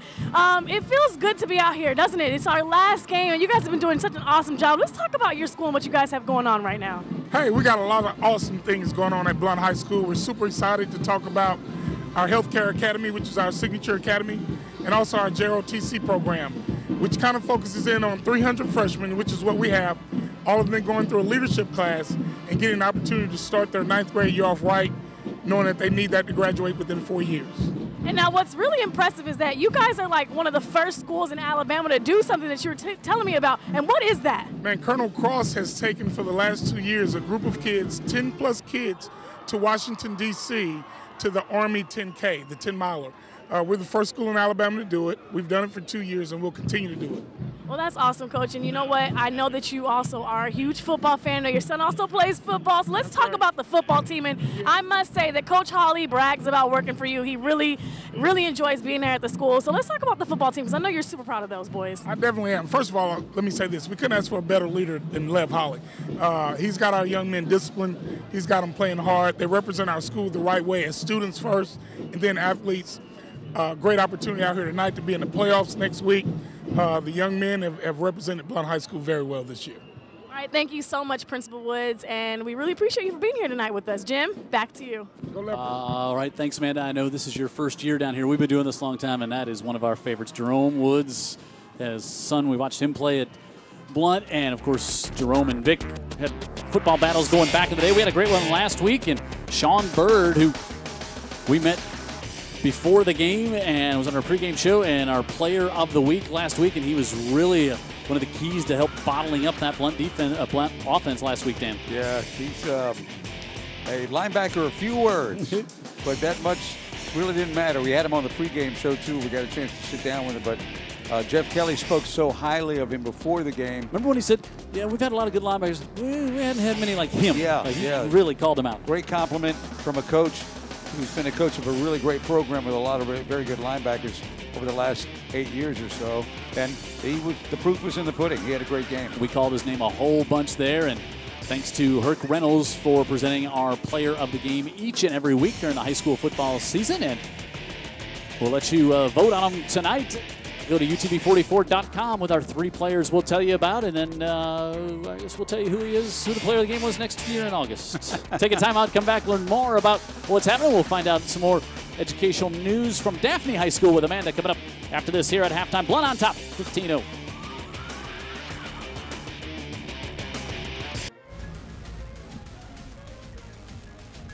See our halftime score, Jim Cox, Stan Brennan, Vic Lockett here in the booth. Amanda Booz on the sidelines. We're at Daphne. They're always great hosts with lots of hospitality, and we're going to find out more what's going on here in the campus of Daphne High School. Back down to Amanda.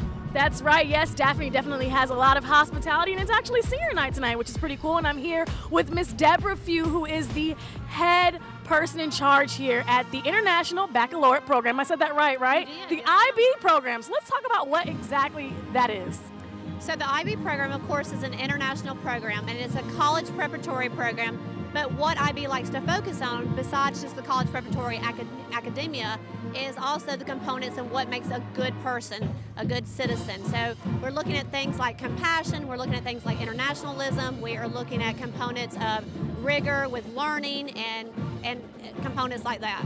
A lot of things that you need in real life outside of high school and college. So that's really awesome that you guys do that. Now, what is the process for people that are at home who may want to sign their kids up for the IB program? What do they have to go through to get into that?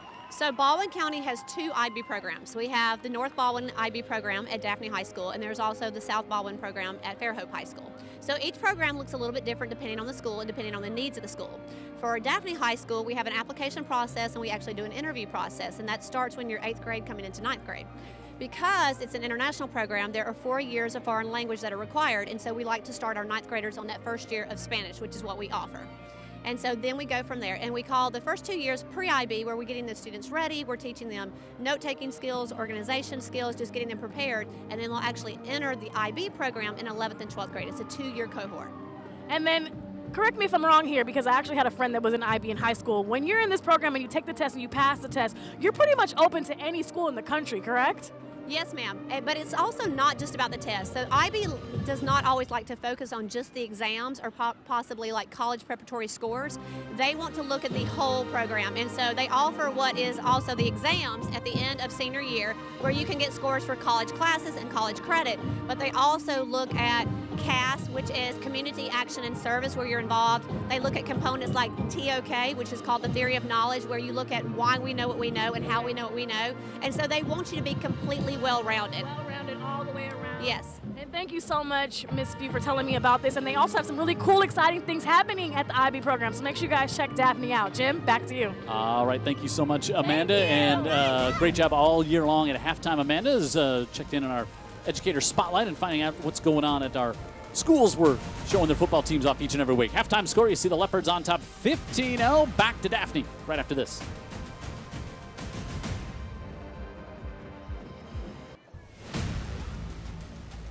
See our score there. Blount took the opening kickoff, drove it down to the 1, fumbled the yard line, but then fumbled at the 1-yard line. Then they got a safety, however, on Daphne. Got the ball back, marched it in for a touchdown, up 8-0, and then took advantage of a special teams miscue by Daphne late in the first quarter at the 30-yard line and got the ball back and punched it in for a touchdown, and that's where we're at here at the half. Blount on top 15-0 over Daphne. The Trojans will get the ball back. We got highlights and more coming up to get you ready for the third quarter right after this.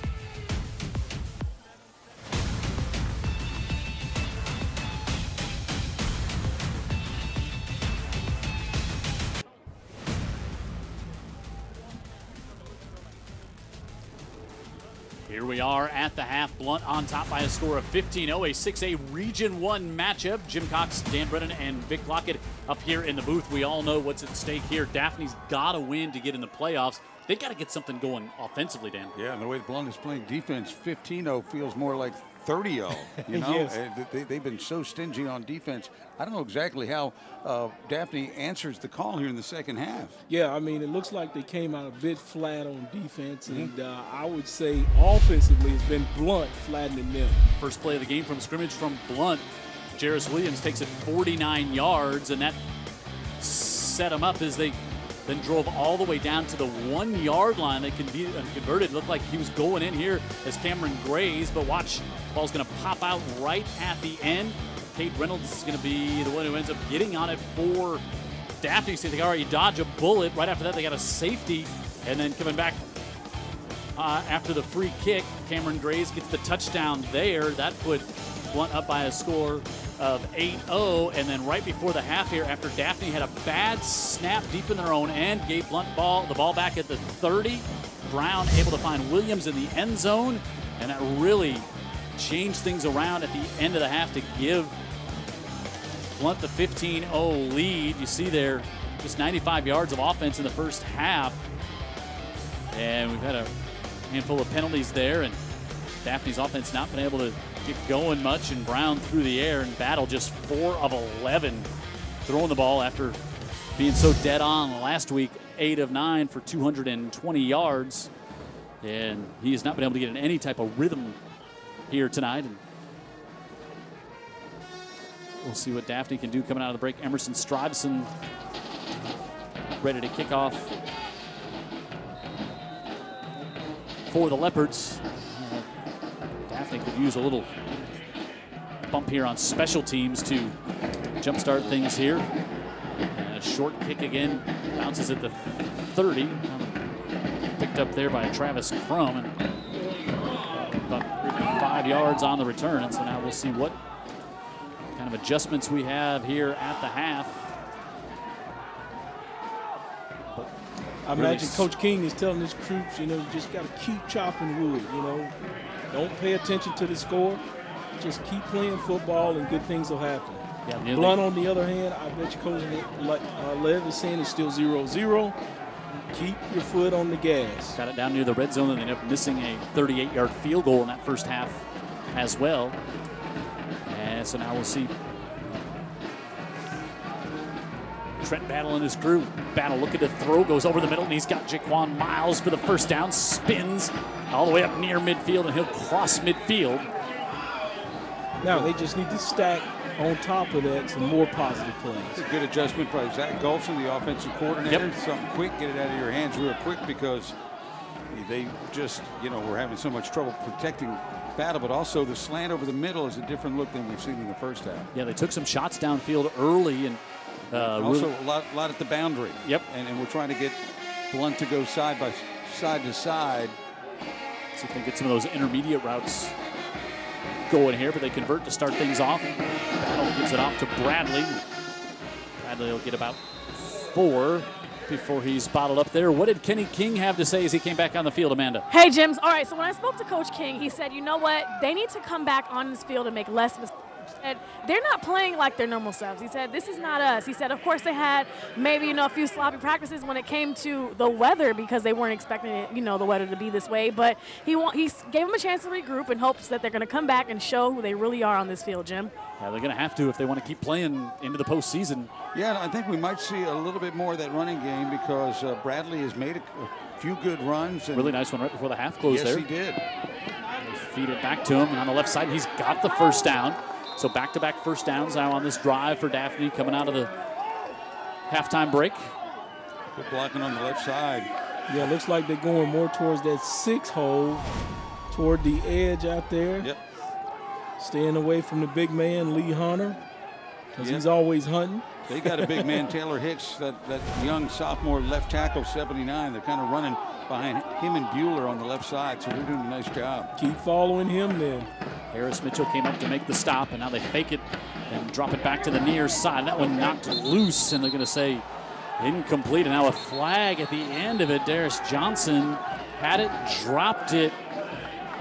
Are they going to get him for excessive action because he doesn't know the ball's out? Right. Yeah, I'm with you. And the whistle was slow to come as well, because when we first looked at it, it's like, wow, did he hold on and then just drop it for a fumble?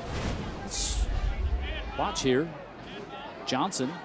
Ooh, that's really close. Oh, but okay. He's probably getting in for the Bulldog. That's it. After play, penalty, personal foul against the defense.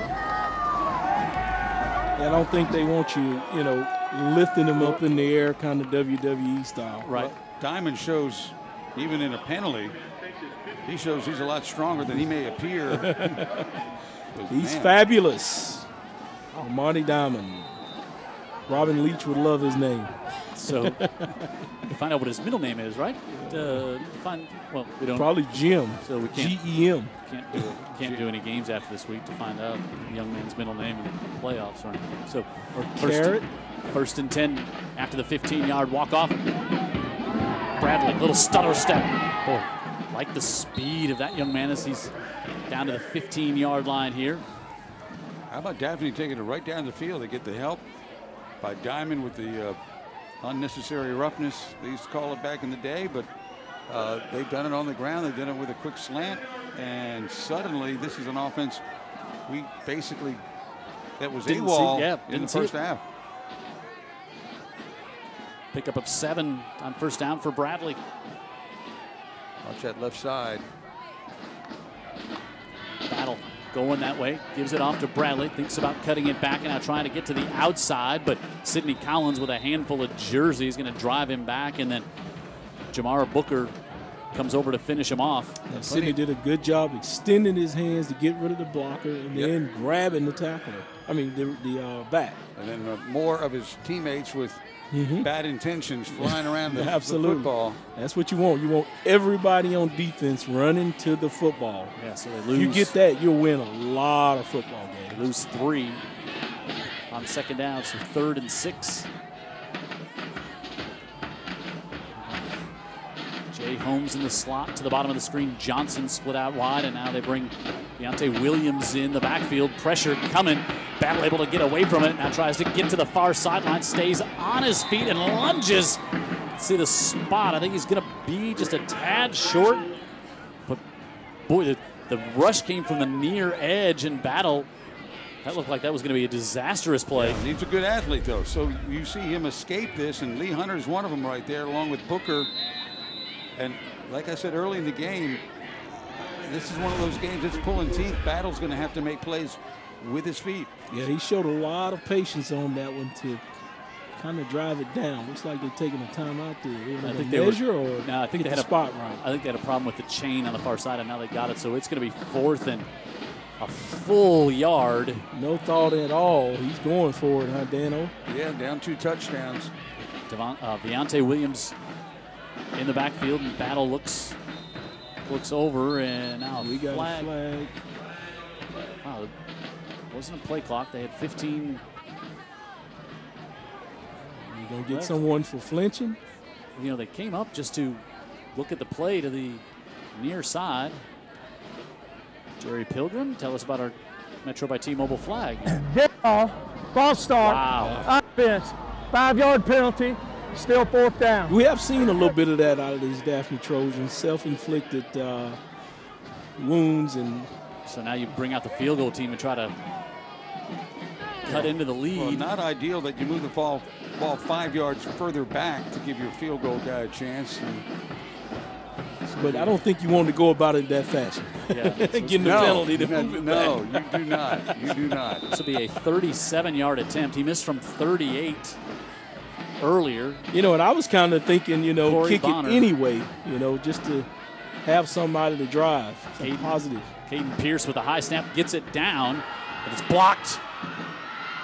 Blocked by the Leopards, so disaster on special teams again for Daphne. We saw it at the end of the first half. Sidney Collins ends up on the ball, but the snap was high. It's what did him in on a punt at the end of the first half. You wonder, a program like Daphne, it's unusual to see problems with snaps like that, but you wonder if maybe the first-string snapper is injured, because that just not, it doesn't look like a first-team snap in 6A football. Yeah, and that was Jaharvey Chapman-Reese who got the block. So, but again, it's because you get the penalty, the procedure penalty on 4th and 1. The reason you're doing the kick. Right. Well, I kind of felt like they should have kicked it just so they don't. Yeah, but I'm just saying they lose. I know what you're saying. You go from 4th and 1 to have a chance to convert. You can talk about the net of it. Yes, right. So now Blount looks like they're guilty of moving before. But you just kind of thinking. False start, offense, 5-yard penalty, still 1st down. You didn't want to go all the way down the field and do like this. Come up empty with no points. Right. Again, switch to Metro by T-Mobile now. Take advantage of the best deal in wireless only at Metro. See store for details, terms, and conditions. 1st and 15. And now you get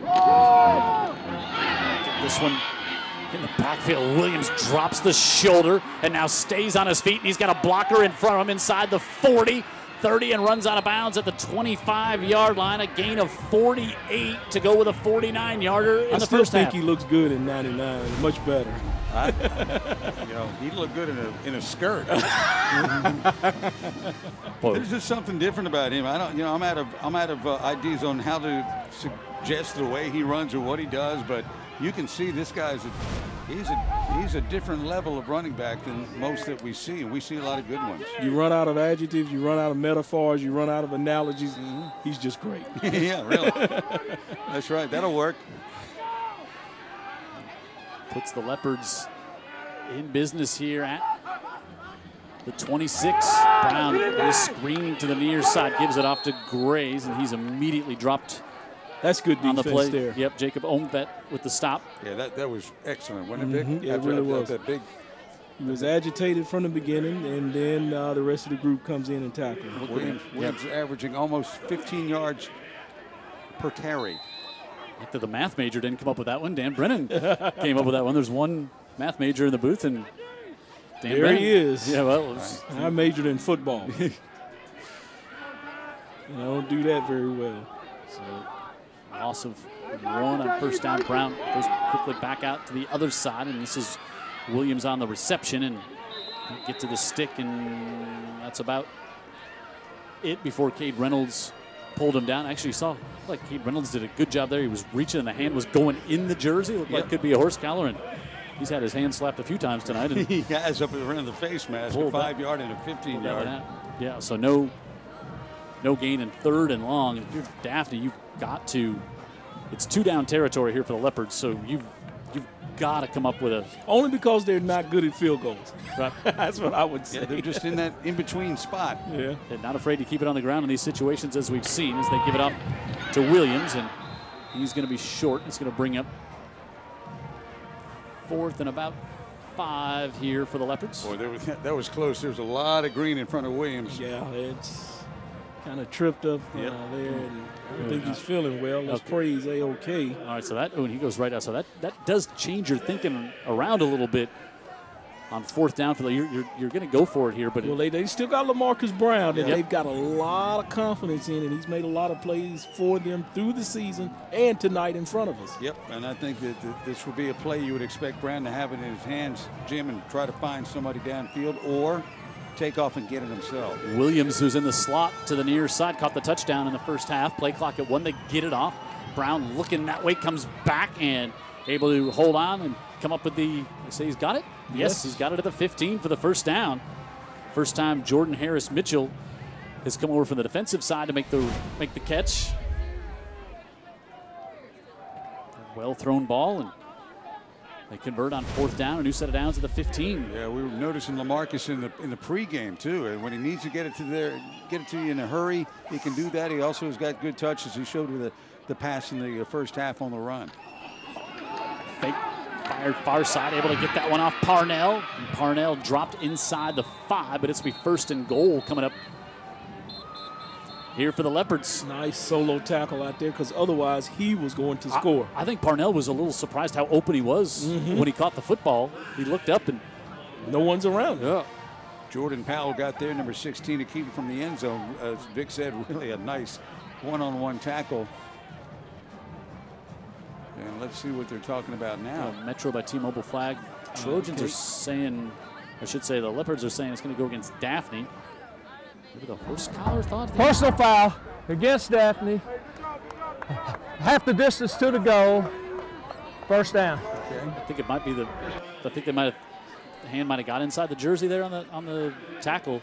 No you don't explanation. Give up, you don't give up much on the on the half the distance here. And Williams stays out. Savon Davis-Jones in. Lev Holly looks on. Brown looks to pass that one, tipped up in the air and grabbed by the Daphne Trojans that came up in the air, and Quinelli comes up with the interception. He had his hands up 6'3". And LaMarcus Brown, the officials I didn't have a great look through the bodies there, and there's got a flag. Yeah, they were trying to complete the slant there real quick. Great play by that.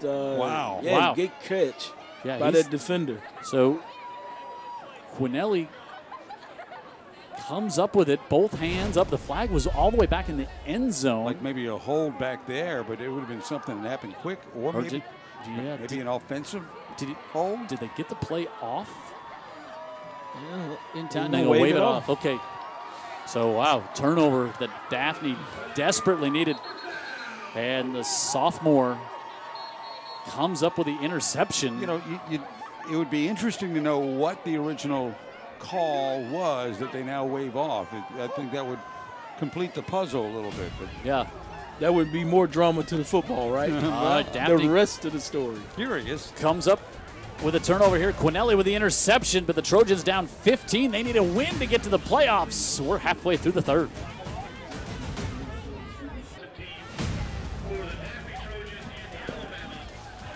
Jim Cox, Dan Brennan, Vic Lockett here. Amanda Booz on the sideline. David Sharp, our statistician. Jared Quijas in the truck. Spanish Fort on top of number 1 and unbeaten Saraland in 6A. 16-10 right now. How about 10-10 down in Fairhope? Battle wants to air it out, looking for Johnson down the near side, and he can't hold it. They had it there, Vic Lockett. Yeah, he had a step. Can't say the cornerback was in phase with him that time. Just couldn't pull it in. Injured Trojan lineman there is Johnson. Good throw. Good route ran. But, threw it back to the inside of the field there. Give him a chance to make a play. Right, and it just goes off Darius Johnson's hands. And I mean, that one score has them square into the football game. And that's Hicks who's down there, and Dan had pointed out how much they've been moving more toward the left side behind him. This would be a big loss for them. Watch top of your screen now, right in the middle. Right there. Yeah. Hyperextension there. And I'll tell you, that does not feel good at all. Yeah, you saw one of the offensive linemen tied up with a defensive lineman, fell backwards, and Hicks just couldn't. When you really would love to see the turf give way to help your foot there, it just didn't. But he's getting up, and that's great. Thank God to see that. He's a big kid. Big man there on his feet. That's a great sign. Wow. He may have something lingering from that because it looked rough at the time. I promise you he will feel that tomorrow and through the rest of the game if he gets back out there. That's the question, really, because they're going to need him. Any chance to come back in this game. You lose a lineman like that. He's moving around pretty well, considering what we just saw. Boy, Daphne was just about half a football length from Johnson hauling that one in. That was out of last week's recipe against St. Paul's, where they just had one big explosion play after another. That would have been Johnson's 5th touchdown reception of the year. Williams comes in, battle with a lot of time, fires, and he's able to get this one complete. Jaquan Miles, and now Miles, you see his speed across midfield, still on his feet all the way down near the 30. Boy, a couple of things that jump out. How good does Battle look with a clean pocket? And then how about the speed of Miles? Yeah, that looks like that stuff you see by Bama with those slants right there. Yes, it does. And yeah, you don't see a lot of receivers running away from Blount defenders very often. No, it takes Diamond coming from the other side, pursuing, and then Miles enters Diamond's side of the field. And he had the big game last week, and now Bradley back in the backfield with Battle. Motion to the near side, pressure coming. Look at the sidestep, and then he lost the football, picked it up, still on his feet, and then kind of maybe made the smart business decision to get down out of that trifecta of Leopards coming at him. Oh. Yeah, both these quarterbacks have tremendous poise. Yeah, the pressure's coming from the side. He gets away from Collins, but then just lost the football and then keeps his eyes up here and said, okay, I need to get cut down. My losses, right? Yeah, I don't want any part of Cameron Johnson barreling in on me. So they lose 4. We'll call it 3.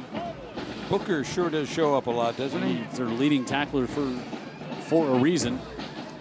I think Daphne got a little bit of sideline warning to Willie Gaston down there saying he needs some room to work that field judge side. Keep your eye up on the left side. Is fired slipping down. There's that turf monster. Yeah. Bad snap, messed the timing up. Yep. And the receiver going across trying to gear it down, and this turf again gave way under his footing. You can slip when you run through 3 or 4 puddles along the way. And just so much rain yesterday. I wanted to say we see. I think they might have. Jerry Stubo's Lee from the defensive side over. Nope. Get that corrected in a second. Now scrambling back out. Battle all the way back at midfield by his shirt. They had him, and he got it off. A great job as Jaharvey Chapman-Reese had him by the jersey, and he was able to get it at the feet of Bradley to escape what would have been an intentional grounding or a sack all the way. That would have been a sack of about 20 yards. I don't know if they were setting up the screen or they just beat everybody because the lineman was still way behind the line of scrimmage. So I think they just beat their blocks and got back there. I think one of the, they just lost a great lineman. Yeah, a guy who's been able to do the job on that left side, and with him out of the game, that's tough duty for the. Nick Dotson has come in there to replace him. 6'3", 205. And Daphne with the play clock down to 2. Will Battle get it off? He just does. And now Battle looking on 4th down. Rolling out, keeps his feet under him and then fires, and it's incomplete. And 4th down, they'll turn it over. They turned it over on downs. Yeah, again, another drive thwarted. They've shown some life on offense here in the second half, though. They've made some plays. They've run it a little bit better. They certainly have made some big plays passing the ball. But you get behind the sticks on the bad snap again that Battle can't.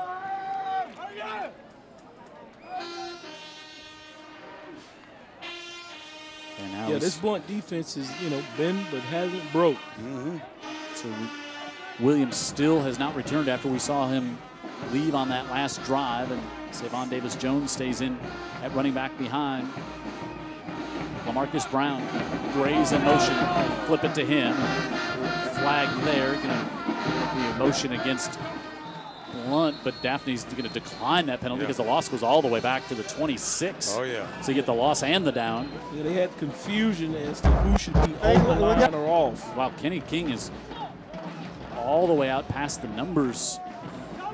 Yeah, he's having a conversation with Willie Gasson, but I'm sure they're not talking about the LSU-Alabama game. They might be. A couple of roll tiders. Yeah.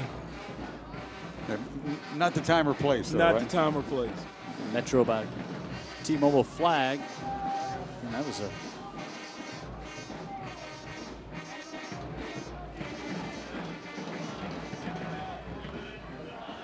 Jerry Pilgrim. Illegal shift by the offense. Penalties decline. Yeah, so they declined the penalty. Second down coming up. Amanda's got an update for us on the sideline. Amanda. That's right, Jim. I wanted to give a quick injury update on the junior running back, Jarris Williams. Now, I was told that it is a jammed thumb currently what he is suffering, and they're currently wrapping up his thumb right now, and we may see him in the game from what I gather, but we'll just have to wait and see, Jim. Thanks, Amanda. When you saw him head off the field, his thumb was already taped when he headed up, so it might be a lingering injury, but he was in pain as he certainly through all of that, he's probable. Yeah. Well, we were talking about the thumbs not long ago on the pregame show. Exactly. Metro by T-Mobile flag here on this play as well. Yeah, Dr. Boatright was telling us about thumb injuries. Face mask gets the defense. Wow. 5-yard penalty. Still third down. Okay. I don't think Jerry has hurt his thumb checking his Twitter feed like I do. Oh, yeah. I don't think that was. This is a little more earned than mine is. That did come up, as I recall. All right, so should that not be still should be second down, I believe. And Don Marker does read second down because they get the penalty. So I saw Connor Howard, the big offensive lineman, just kind of giving like a little basketball jump shot sign there. So I'm going to go with the down mark and officially keep it at second down. Brown gives it off, and nothing doing there for Davis-Jones. Great job by the Daphne D. Just clogging up that counter tray action. Home vet with the stop. His fourth tackle for a loss on the year. So that's his third down here.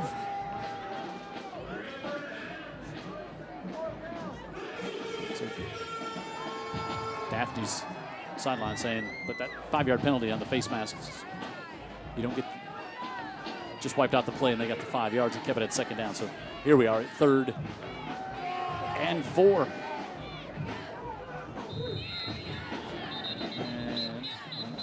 Leopards take a timeout. They do. Play clock was really close there at the end. But they decide to stop the clock before that one gets snapped. Our trivia. How about Fred Riley was chirping in on my Twitter account answering the trivia question here. All the way back to 1997 was the last time Daphne didn't make the playoffs. 21 consecutive years. Not my guy, Eddie Tyler. Not Superintendent Eddie Tyler. Not Eddie Tyler. That was not my old P coach. 1997. Way back in 97, I think Fred Riley was an assistant freshman coach at Southern Choctaw. Steve Savarese was the man in charge of the Daphne High School Trojans. The other super, the super of the entire state. It was his first year here in Daphne, and so he was the last coach not to take the Trojans to the playoffs. Something he'd like to forget. Just ready for. Of course, he went on to do great things here at Daphne. McGill Tulin. Never been an assistant coach, just a head coach. Always been in charge. Really odd. He's never been an assistant coach, so his first job as a head coach back in Kansas, I believe. So here we go, quickly out, and that one knocked down on 3rd down. And Daphne's defense came up with a good stop there. 3:26, they're still down by 15. All right, 15-point lead, but remember again, special teams. We've seen bad snaps on both sides. Blount's got to stay clean in special teams and not hand anything to the Trojans. Or for the Trojans, Jaquan Miles, with that speed, he could turn things around. And now Daphne's going to have too many on the field. They have to burn a timeout. And I see the penalty flag. Oh, and that's going to be a first down. Is that going to be enough for it? That's going to be enough for a first down. And I didn't see the flag come out. You saw they were trying to run someone off, and then I saw the reaction of the coaches on the near sideline. And legal substitution there. 4th and 4 is going to become 1st and 10 after the penalty for the Leopards. Wow. Yeah, the self-inflicted stuff is just going to come back to bite them really big. Has thus far. Don't know if they can get back in the game, but certainly if they're going to, they have to cut out the self-inflicted errors. Kenneke's got to be a lot more disappointed than he's showing facially, but now can the Daphne defense regroup, stay focused, and maybe get a 3-and-out from this point, get that ball back? Yeah, now you're starting to look down as we approach 3 minutes to go in the 3rd. Single safety if you want to take a shot. Grays goes in motion, but they give it off to Davis Jones again, and as Ricky Hankins coming in to make the great play tackle. by Hankins. Yep. He's just a junior. He's going to be one of the leaders on this Daphne defense next year. Well, that way is set in the middle and let the back come to you. Tackle for the loss on the stat sheet for Hankins.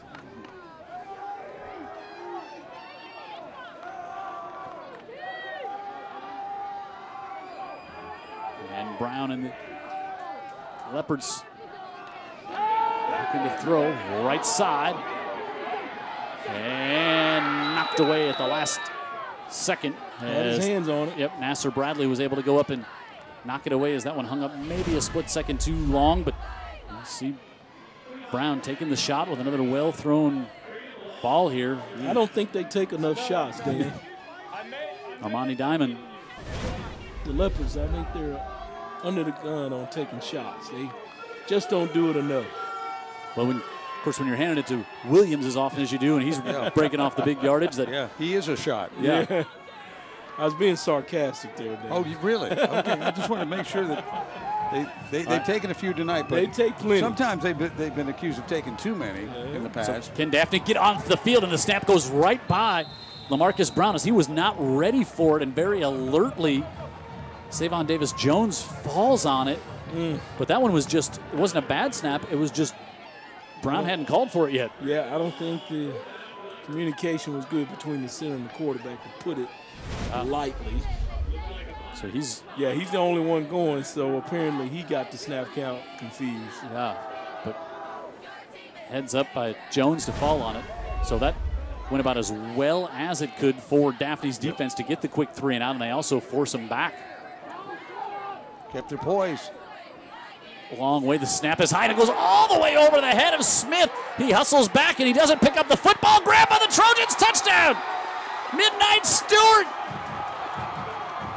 Wow. Special teams again, and now Daphne is right back in this one. As the Virgil Smith had it go over his head, it looked like he was maybe going to try to swat it out of the end zone. Instead, Midnight Stewart. Well, I said it a little earlier, Blount's winning the football game, they're very comfortable, but errors still can allow another team to get back in it, especially with the margin where it is. It's not really a huge margin, but they are well in control if they do not make mistakes. Yeah, so he did try to pick it up. He did, and you could see the potential for a special teams gaff getting Daphne back in the game, and that's what's happened. And now Daphne pulls within 8. Whew. Another high snap. Couldn't fair catch that one. This one does in the Leopards, and the Trojans are back in this one with 2 minutes to go in the third.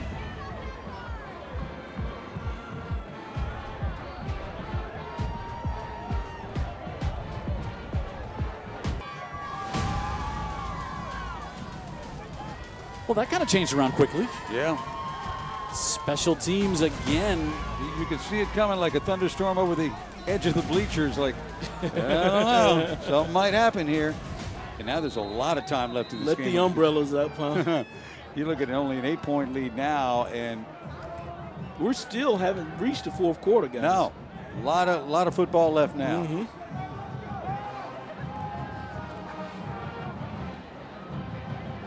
Kick goes back to Jordan Harris Mitchell, and he slips down about the 25. Let's get another injury update from Amanda. Hey, Jim, that's right. I have an injury update on number 79, sophomore Taylor Hicks. So it turns out that he actually tore his MCL, and for those who may know about that injury, it's going to take about 6 to 8 weeks to fully heal. But the good thing about it is he's a senior, and he has a bright future ahead of him, Jim. Wow, you really, really hate to hear that. Oh, yeah, so you hate sending prayers up for that young man. Hate to, yeah, get the injury report from the sideline there. Exactly what you did not want to hear from a kid. All right, so now Blount's offense, who has not scored here in the second half. And in terms of injuries, they're not with their best player so far, Jarris Williams. Yeah, you point to that as he went out early here in the third quarter. Thought I saw him trot back out there from the locker room as if he would come back in, but they don't have him out there at this juncture.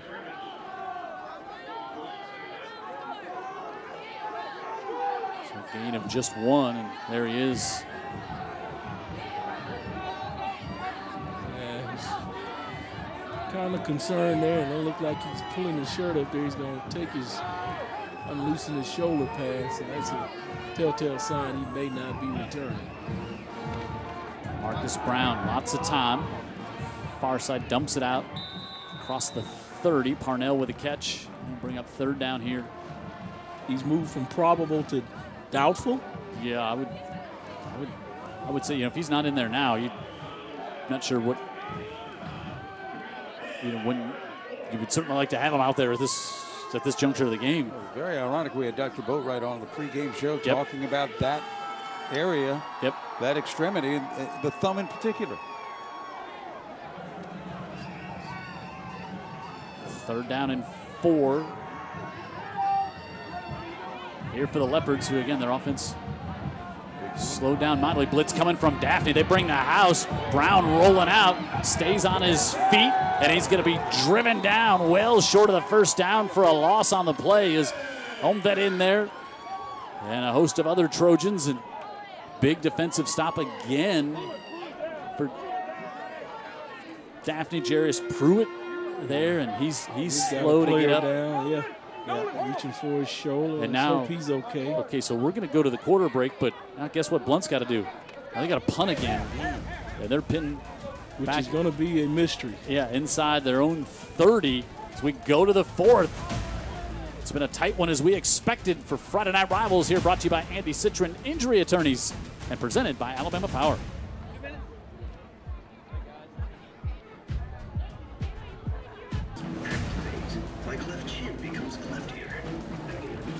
Ready to start the fourth quarter here at Daphne. Jim Cox, Dan Brennan, Vic Lockett, Amanda Booz on the sideline. Our entire UTV 44 crew led by Jared Kihas and David Sharp, our statistician. So here we go. Punt last time was a high snap. This one much better. Smith gets this one away. I've seen all night.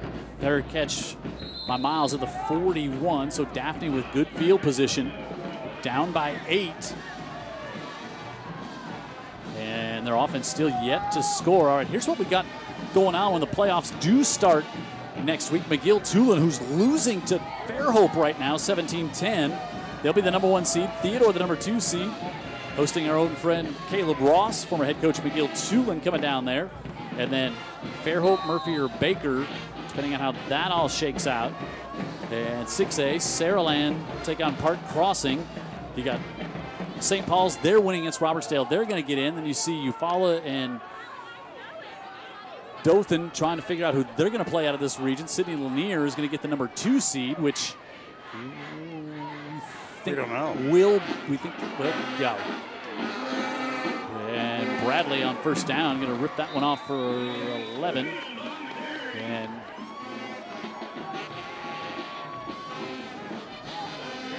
that was actually Williams who came in there. Okay, 5A, Faith Academy. What a year Jack French has had there, but Citronelle as well. Rehoboth taking on Jackson, who they got in after having to forfeit a couple of games. Then Vigers struggled a bit down the stretch here. They get in. UMS right, and their long winning streak. They'll be at home as we see Battle going down the right side again, trying to take a shot, and it's broken up. Jordan Harris Mitchell was there as he had the single coverage against Crum. Thought he had a step on him, but Crum made up the difference. Staying right in phase with the big wide receiver. Daphne's taking their shots, but both these teams have been shot takers. Yeah, they have not had any big plays down the field shot like callers, that. But no big ball in plays. Well, the one was the slant to Miles. Yep. And he made something out of it, but we were comparing it to a Bama play because he's got such good speed, and that's when this guy looks so good in the pocket. This one off Bradley, waits for blockers, and now flag gets dropped at the very end of the play. It's about the 42. More of that running east and west against Blount, which you would not think is advisable, but some of those big guys up front, they're trying to get them a little winded. Yeah, you're not going to beat them to the edge often. Just they make a mistake, go underneath the blockers. I think this would be a hold here. And it is.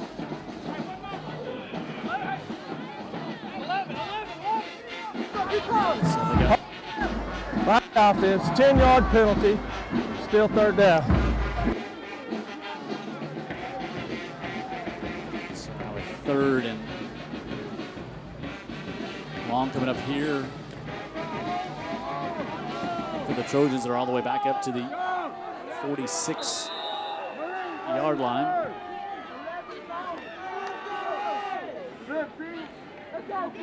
Third and 17.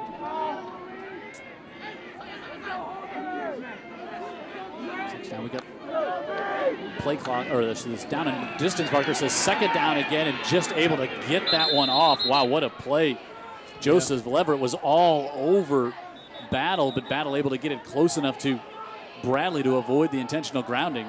And avoid the 10-yard loss. Yeah. Man, what a play by that quarterback. He was wrapped up almost immediately. Well, that's one of those plays that they say you won't see in the box score. You're right. Some hidden yardage. Or highlights. But there is a flag, and it's considered a low life, but it's truly a high life. We've got plenty of flags tonight. Wow.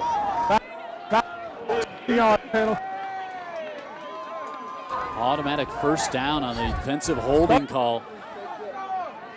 Whew. But boy, so that's a downfield call, and you got a quarterback who's scrambling way back and has no chance to get anything off. They must have held quick. Yes. Now, they didn't give him the first down. No, first down. Oh, okay. So now 2nd and 7. Battle gets away from Hunter. Now he pulls it down, and Battle just got tripped up. And now a flag comes in at the end of the play. On this one, he had the first down.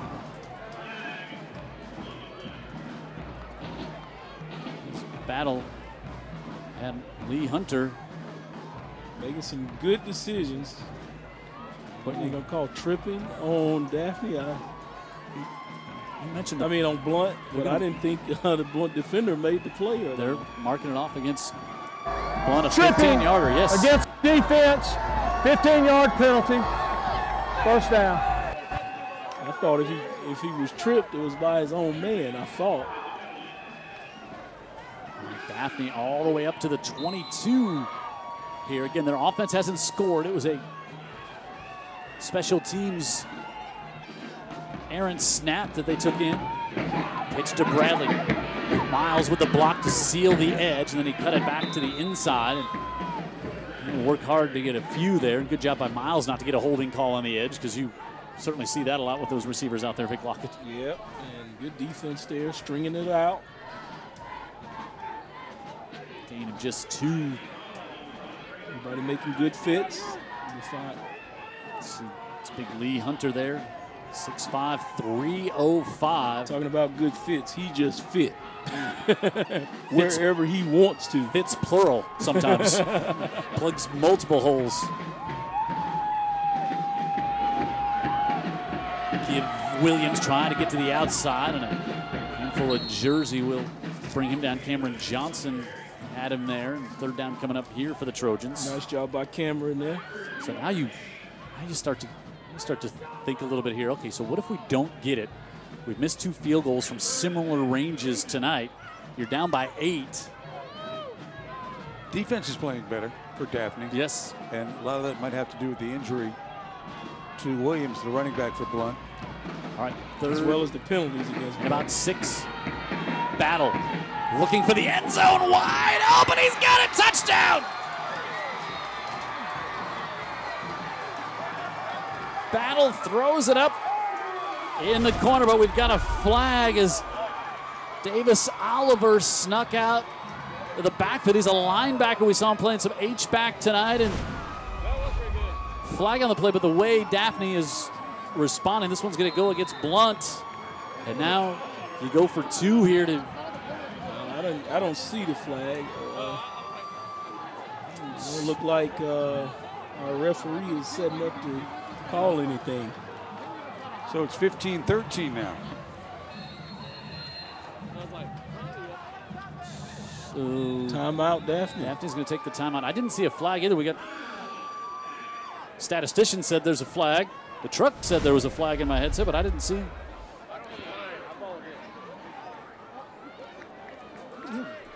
Touchdown Oliver there, and so he comes in as that kind of blocking back, H-back, tight end, and almost like if you're scouting him, the last guy you think is going to get the ball. Right. Battle with the throw, but again, Battle poise, bought some time in the pocket, kept his eyes downfield, and now I think he had a plan too, because all that speed, and that's what everybody on Blount is concentrating on. And here you get the linebacker from defense sneaking across the field like a tight end often does, across the formation. And that's got to feel good. He's also the punter who had that bad snap that he went up and got, and his knee went down.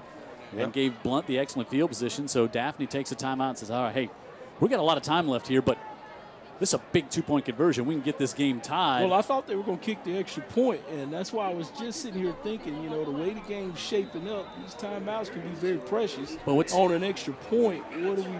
But if you make the extra point, you're down by 1. If you miss the 2-point, you're down by 2. No difference between being down by 1 or 2. So go away from getting right up on top either way. So they're going to go for it here. Yep.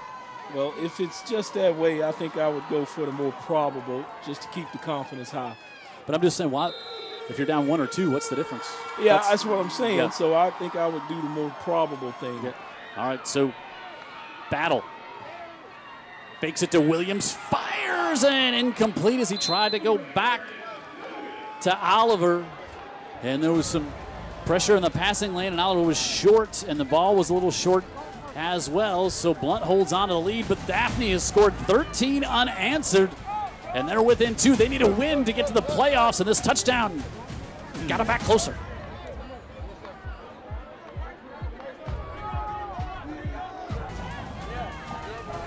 There you see our score, 15-13. Blount was up 15-0 at the half. Daphne's battled back. Speaking of close games, how about in overtime? Right now, Fairhope leads McGill 20-17. Fairhope kicked the field goal. McGill getting the ball back at the 10. McGill trying to end the perfect season. Fairhope trying to end the perfect season of McGill. How about that drive? Big drive for Daphne there. 8 plays, 59 yards, 244. And a low line drive kick. Jordan Harris Mitchell with it for the Leopards. Changes directions at the 25 and gets out to the 35. Well, at this point now, Jim and Vic, any mistakes are really going to be magnified. The game's down to a 2-point margin. The field is slick. The ball's a little slick. The pressure's on. Blount missing They're their trying to avoid putting the pads up. Yeah. With 9 minutes left. and Blount missing their biggest weapon offensively. Yep.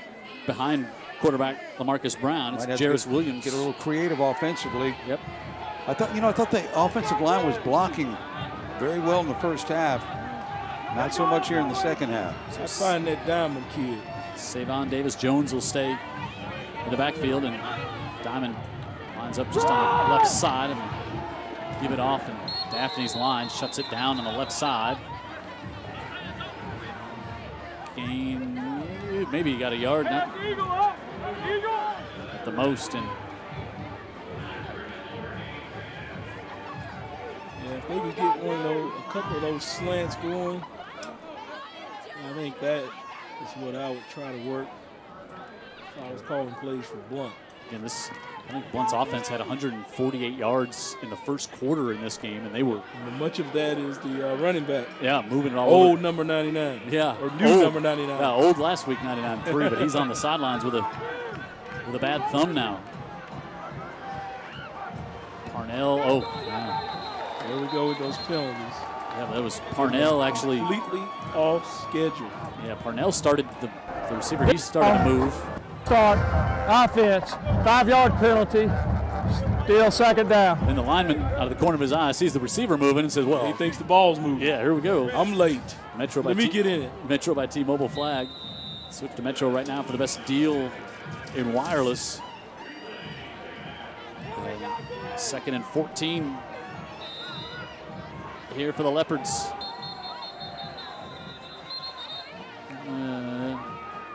Get a whistle here is got an echo of whistles. Yeah, we did not see a flag. No, I think there's just some corrective actions by the refs. They've got to be on the same page. Got a lot of numbers up by the line of scrimmage defensively, Vic, and only one safety in the middle of the field back, and that just keeps catching my attention. You do not want to do that against the Leopards. And it's been that way a whole bunch of the second half. Yeah, it has, and whether that was the first half formation, I don't recall it being that, but a quick slant. 2nd and 14. Brown looking to the near sidelines, and it's broken up as he was trying to come over for Parnell, and quickly coming over to help close on that one, Jordan Powell. Yeah, single safety's got a lot of range because that was him. And he was in the dead middle of the field, and that one was broken up. I thought the receiver got his hand on it, just didn't collect it. He put that one hand up there. It was a great throw. Yeah. And now 3rd Fit and it right in there, in that gap, in that hole. If you think we had a lot of penalties combined, we have had 23 penalties. That's why we thought it was a lot. Yeah, that's why. 3rd and 14. About 180 yards. Not good ball. Play clock barely got it off. Brown steps up, drives to the near side, but going to be well short again of the first down. And hold your breath, Leopards fans. Another punt is coming up here. The snap was good on the last one. Yeah, the snap and the punt. And a chance to maybe flip the field, but you have to do that with execution. Before we get out of here, this one last time, gotta say hello to Miss Millie Fritz. I know she's tuning in. Love it, love it, love it, love it. Blount is where all of her kids, I think, graduated. I wish she could watch us in the playoffs next week. So does she. Yes, she does. All right. Decision in Montgomery breaking a poor woman's heart. That's right. All right, good snap. Smith, this one not as good a kick. High, we'll see what kind of hop it takes. And okay, 29. That's almost a flip of the field considering what could have been, right? All right. So I want to tell you about some of our great Scholastic athletes. Kelsey Braggs, a senior, plays on the volleyball team. 3.2 GPA. See everything she's involved with there. And she's going to go to Southern University and study nursing. So good work there by Kelsey. from the Blount Leopards. And Ethan Rowe, senior great cross-country runner, swimming, tennis, National Honor Society, top 15 in the state, 3-time county and sectional champion. As now Battle wants to go up top, hangs this one high in the air, and he's got it complete inside the 24-yard line to Malik McLean. Well, that'll flip the field. Absolutely. McLean there just high-pointed the football as a receiver. Amani again in phase with him, but this time the receiver says, nope, you're not getting it. Kind of shielded him out with his body. Yeah. Good play. Yeah. 50 yards through the air. Yeah, Diamond was pretty comfortable. Never felt like he was really beat, but the ball was so perfectly thrown. And I think the height advantage and the It good helped. job by the body. Block out. Didn't have much chance to make the play. Battle on the keeper, still on his feet, and he's in for the Daphne touchdown. You know, a lot of these fans have exited, but they have missed a great comeback by these Trojans. Not if they're watching TV. You think they got home and tuned into us? Yeah. 19 straight points by the Daphne Trojans. And a game this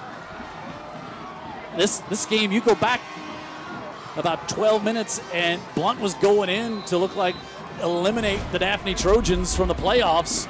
Wow, how about Battle sells the fake? And also this Blount defense suddenly finds itself, they've been on the field a lot in the second half. There's some bad tackling there. And I love that play call, though. Love that play call for Battle. His 10th rushing touchdown of the year. Well, he sold the fake so long, it almost got me. It might have even got a camera guy. It was so good. I know there's some folks in the stand, and now they'll go for two again. But we get a penalty plague football game. Delay a game, and that one's probably just coaching decide and to everything go well. over there trying to figure out what they're going to do. Yeah, decide to go for two. Still delay excited. game by the offense. 5-yard penalty. So that one's on the entire Daphne High School. Yeah, Blount has missed an extra point. They've got a safety, and they've made an extra point. That's why we're at the 19-15 score, and they'll continue to go for two. Battle gave it off to Bradley. Bradley looking for some blockers, cuts to the outside, and then nowhere to go. He was harassed immediately by Big Lee Hunter. Yeah, so made now it look like he had to go around the block. So Blount finds themselves now back. A touchdown would put them back on top, but how about the Trojans looking to make it 22 straight appearances in the postseason, and now they got a chance up by 4 here in the fourth.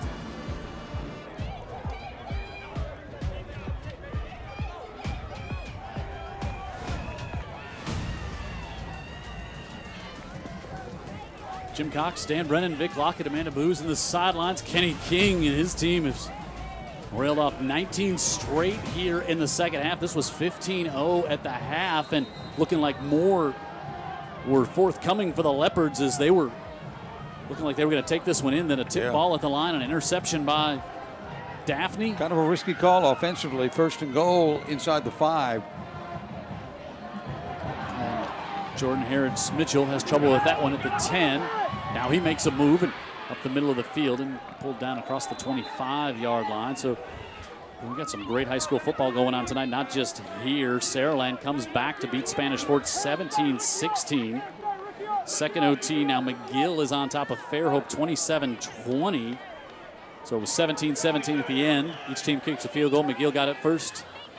And now they lead 27-20. Here, just 2 plays. The big 50-yard pass play keyed that one from Battle to Malik McLean. And then Battle sells the fake, goes on the keeper and scores the touchdown. And Daphne finds themselves with a lead for the first time tonight. Quick on the far side, Armani Diamond with the catch, and he's going to get about 8 on first down there. And you know, it should be great to see the last 6 minutes is no more Metro by T-Mobile flags, and just let the 22 on the field decide this one, right? T-Mobile's gotten their money's worth tonight. Yeah, every week seems like. Yeah, and you're glad to have them too. Yes, officials don't want to throw the flag. Right. That's the other thing. It's like, you know, they would rather not throw penalty flags. And how about the effort given by Diamond today, who's both ways? Yeah. Yep. A lot of snaps both ways. They got enough for the first down. Forward progress got him there quickly. Cameron Grays to the near sideline, and he'll be stood up there at about the 45, but they'll say he was, forward progress was stopped inbounds. The clock will run. Still a lot of time. Oh, no doubt. Minutes. And I kind of like what Blount's doing here with real quick releases, so I you're agree. not going to get I a big, agree. Instead of those bombs. not going to get a big loss, and you might break one. Keep the backfield empty. Again, Jarius Williams out with a thumb injury. And then False start Marty here Diamond, I think. against the Leopards. Boy, it just, you get that 1st and 15, and it just changes so many. Changes up your play caller's thinking. It changes up your rhythm. Check that. That's Cameron Grays, I think, jump. So that was a 2nd and 4, is now Yep. 2nd and 9. Yep, my mistake. I thought that was on first down. It was on second. Thanks, Danny Boy. So 2nd and 9, as Dan said, and slipping down was Parnell up there. So now you're 3rd and 9. Still could get some runs in. And now look who's coming in onto the field. Look at our penalties there, 25 and 183 yards. But now, more important than the penalty, is number 3 is back on the field. Put him in the slot. Boy, but is it more tough to catch the ball with a bad thumb? I don't. No, you got to get a handoff. I was going to say, I don't think they can throw it to him now. 3rd and 9.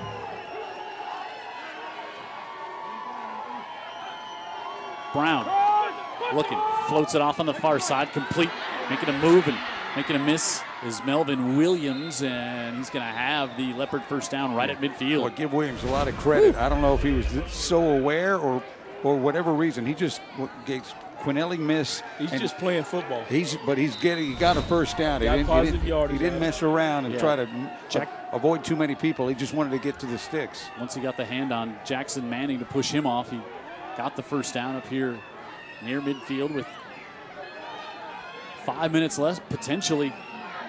If Blount wins, 5 minutes left in the Daphne season.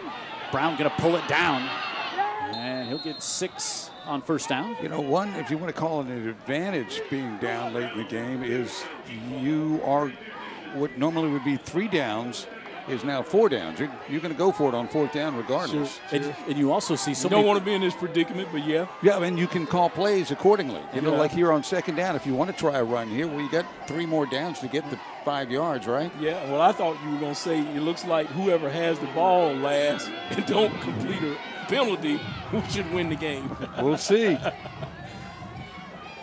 Motion goes Harris Mitchell.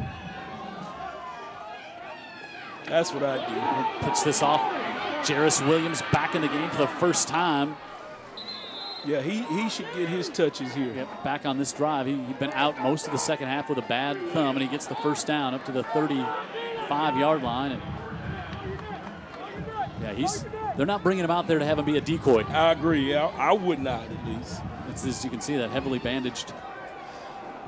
And I think they were going to actually try to throw to him the previous play. And it just wasn't there, and the quarterback said, okay, let me just get all I can get. Boy, which was a good decision. It's a good decision to get him the ball. Period. Absolutely. I'd do it from the press box. 1st and 10, and he comes in motion, and now he's tight at the top of your screen. Brown, delayed quarterback draw, wants to bounce it to the outside, trying to get around the corner. Great look job. At Daphne's defense there running down.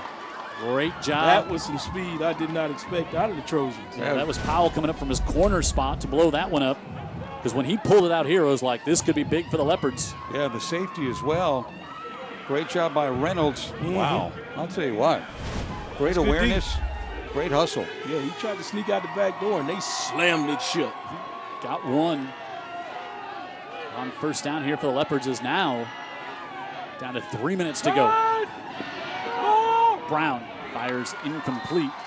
And covers there. Manning had dropped back and covers the linebacker, and Reynolds was there, the safety as well. 3rd and 9, and obvious 4-down territory here for the Leopards. And I really do think even, you know, you could run a trap, you can run a misdirection with Williams, don't you think, Vic? Absolutely. I mean, you got 2 downs to get 9 yards. He's an explosive player. Best player on offense. Got 2 runs of almost 50 each tonight. Probably both teams. Brown, empty backfield.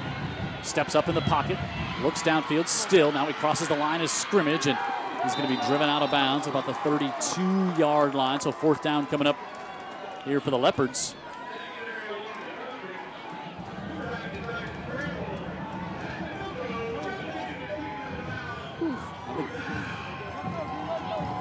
Liv Holly's like, how much of this can I take? Last week against Saraland, really a tough loss. Good thing he's a young man, good strong heart, good man. 4th and 6 here for Blount. They do have 2 timeouts remaining. Play clock, lots of time left still, just getting down to 5. Brown steps up, fires far side. He's got it complete inside the 20 for a 1st down. Armani Diamond coming in here shining at a big moment. Woo, what a delivery here from Brown. Watch him climb the pocket a bit. Boy, talk about climbing. How about Diamond and then holding on to the ball after elevating like that on a 4th down? Yeah, Coach Holly says he's a dude, and he reaffirmed it there. Yeah, he did. Just pray he's okay and nothing serious. And he's saying, give me a hand up. I'm ready to roll. When you go up that high to catch the ball, it's a long way down, long way down with a collision involved. Yeah. Your legs aren't underneath you. Watch our Alabama Power replay again. Concentration, talent, call it what you want, all of the above. Yeah, just came down awkward. Yeah, he got clipped by the safety there. And I imagine on Sunday they would have said he didn't complete the pass. Reception.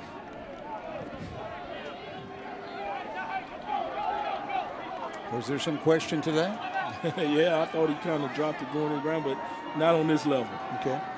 Completed pass, moved the sticks, 1st down, Blount. 2:36 on the clock.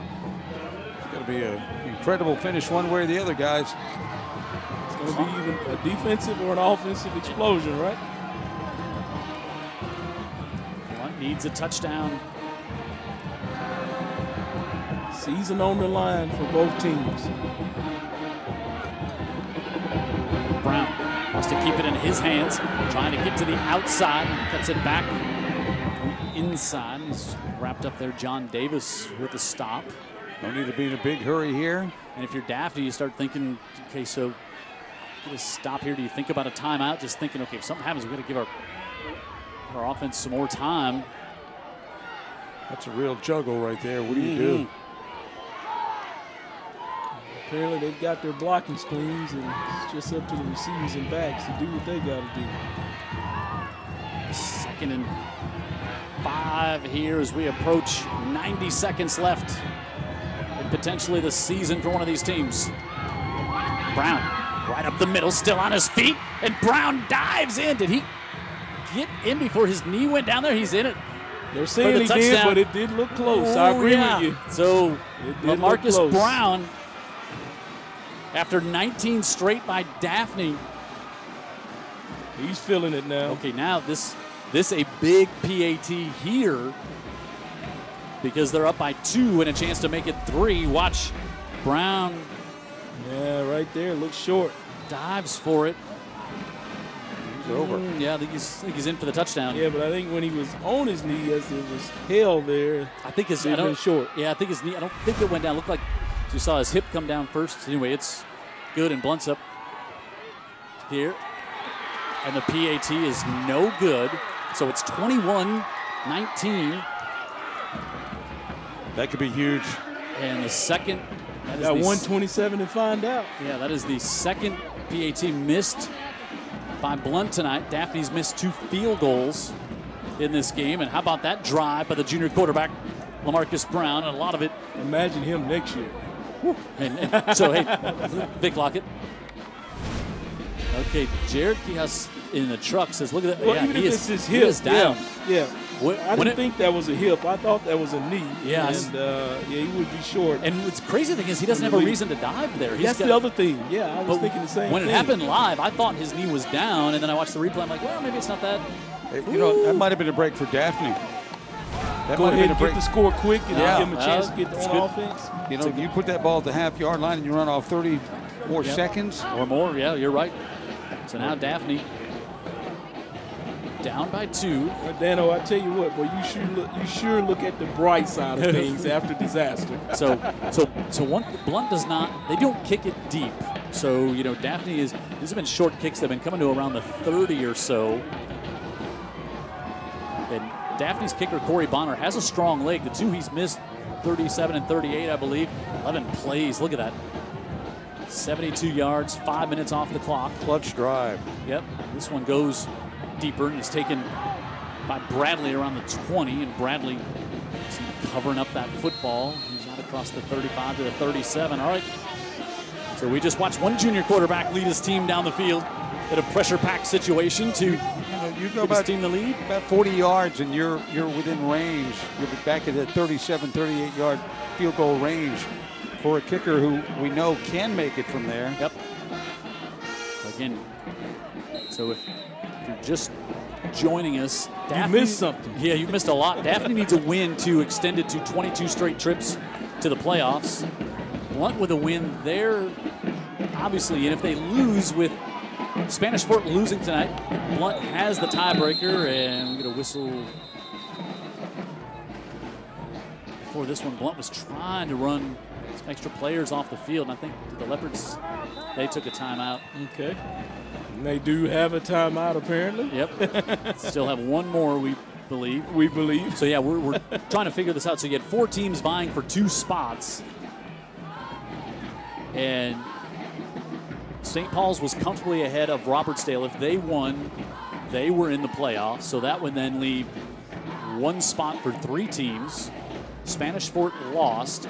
If Daphne loses, Spanish Fort holds the tiebreaker over Daphne.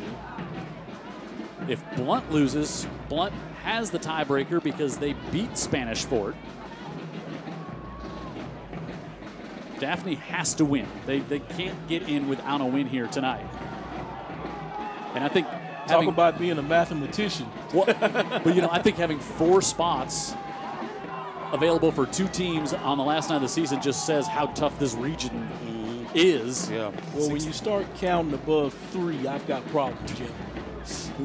I think we have that. I will not be visiting you at tax time. All right, so here we go. Trent Battle. Tyler Bradley in the back. You can still run the ball here. Battle, quick to the near side. He's got McLean, and he steps out of bounds up near the 45. McLean had the big 50-yard catch earlier in this one. He's a big target downfield. One of the big plays of the game. Yep. Made by Battle to McLean. Do you dare have him do a up and out? Go. He's so lanky on the outside. Did such a good job using his body on that other long pass. Yep. These corners biting up on the jump routes. Up 7 on first down now. Right back to him, and they come and steps out of bounds at the 49, so a first down. Okay, got it in his head now. He's just going to go short. Well, let's see here. Again, when you consider a field goal in the mix, they got the first 10 of the prescribed 35 that I was theorizing about pretty quickly in about 6 seconds. Blount looked like they had a bit of confusion on personnel there, but they get everyone off. Battle in the pocket, heaves this one up, and incomplete. And that was a good job actually by McLean to cut in front there to look like that one had a chance to be picked off. And pocket kind of closed in quickly on Battle here, and watch McLean as he makes a little move and then cuts it inside to. Yeah, tried to, but look who's on defense back there too. It's all hands on deck.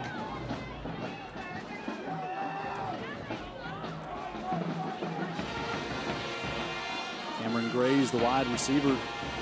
He's single coverage here, 2nd and 10. 62 seconds left. Battle, pressure coming. Set up a screen, get it out of the backfield to Bradley. Bradley breaks a tackle, and another. He's got a first down and more, and Bradley inside the Leopard 30. A lot of fight in these Trojans. 21 yards.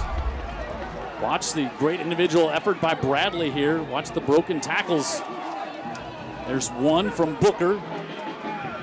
Gets away from another arm tackle there. Wow. A lot of heart, a lot of strong How about Battle Lower looking body. the opposite way and coming back to the other side with the screen? Game clock now down to 45. Battle zips it, nearly intercepted, and it is picked off on the near side. Jordan Reed still on his feet, looking for a block.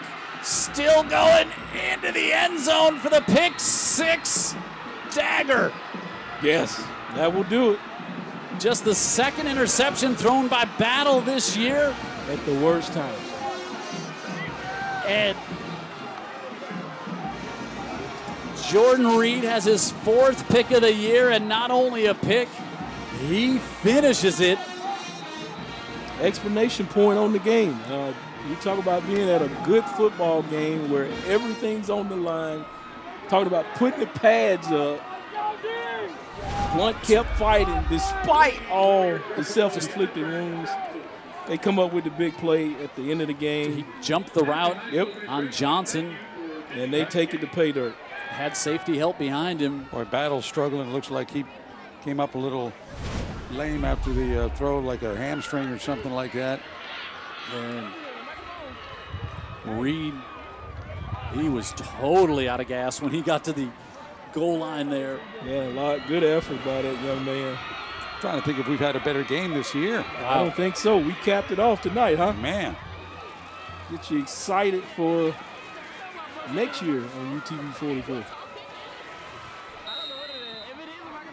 After this game, I assume Jim will sail on down to the Keys and he won't come back till the weather warms First of back all, Vic, up. if you see him in a sailboat, something has gone horrifically Well, when wrong. I say sail, Yeah, you just take a, you Just- turn the engine down low and just kind of cruise down Putter. there. Yeah. If that was an option, Big Lockett, it would happen. But here we go, 27-19, so they'll try the PAT again after the pick six. And that one slips through. Is through, and it's 28-19. Back and forth. He's feeling good. Yeah, 15 unanswered by Blount in the first half, 19 unanswered by Daphne in the second half, and then 13 now unanswered by Blount to make it 28-19. I mean, this certainly felt like a playoff game. Yeah, it did. It did. Yeah, well, you could tell in the minds of the teams, it definitely was, huh, Dan? The intensity, the talent, the resilience. And that young man there, too, the pregame, I don't know about you guys, I saw a bit of sense of urgency in him that I hadn't seen before. Looks like he was more involved pregame and making sure things go the way he wanted it in preparation for the game here tonight. Well, leaving no stone unturned. He's always got this entire squad's full attention. Yep, his thumb's on this program. You hear him use the word culture a lot, and some people kind of casually will throw that, oh, we need to change the culture. Lev Holly has got the culture where he wants it with the Blount Leopards. Hey, congratulations to McGill Tulin. Oh, wow. 27-20 win in double overtime to beat Fairhope, so they go 10-0 on the year. Tim Carter's Fairhope, he knows some ball. Yeah, Tim Carter's team still in the playoffs, though, right? Yeah, but a great effort on the road over there as Bryson Cleveland to the 30. Down to 21 seconds left here, and you get a good look up at the booth. Dan Brennan, Jim Cox, lean a little bit, Victor. Lean a little bit. Come on over this way a little bit. That way? This way. Okay. There, Ryan. David Sharp, Statistician David Sharp, we talk about so often. The fans may think I'm doing this from the house on the phone. Today's technology. You could remote in. It can happen. Do it from New York like they do. There's Raymond Wilson. Look at that. No gloves on. He's tough. He's a dude. Tough with no gloves on. All right. Battle. Rolling out.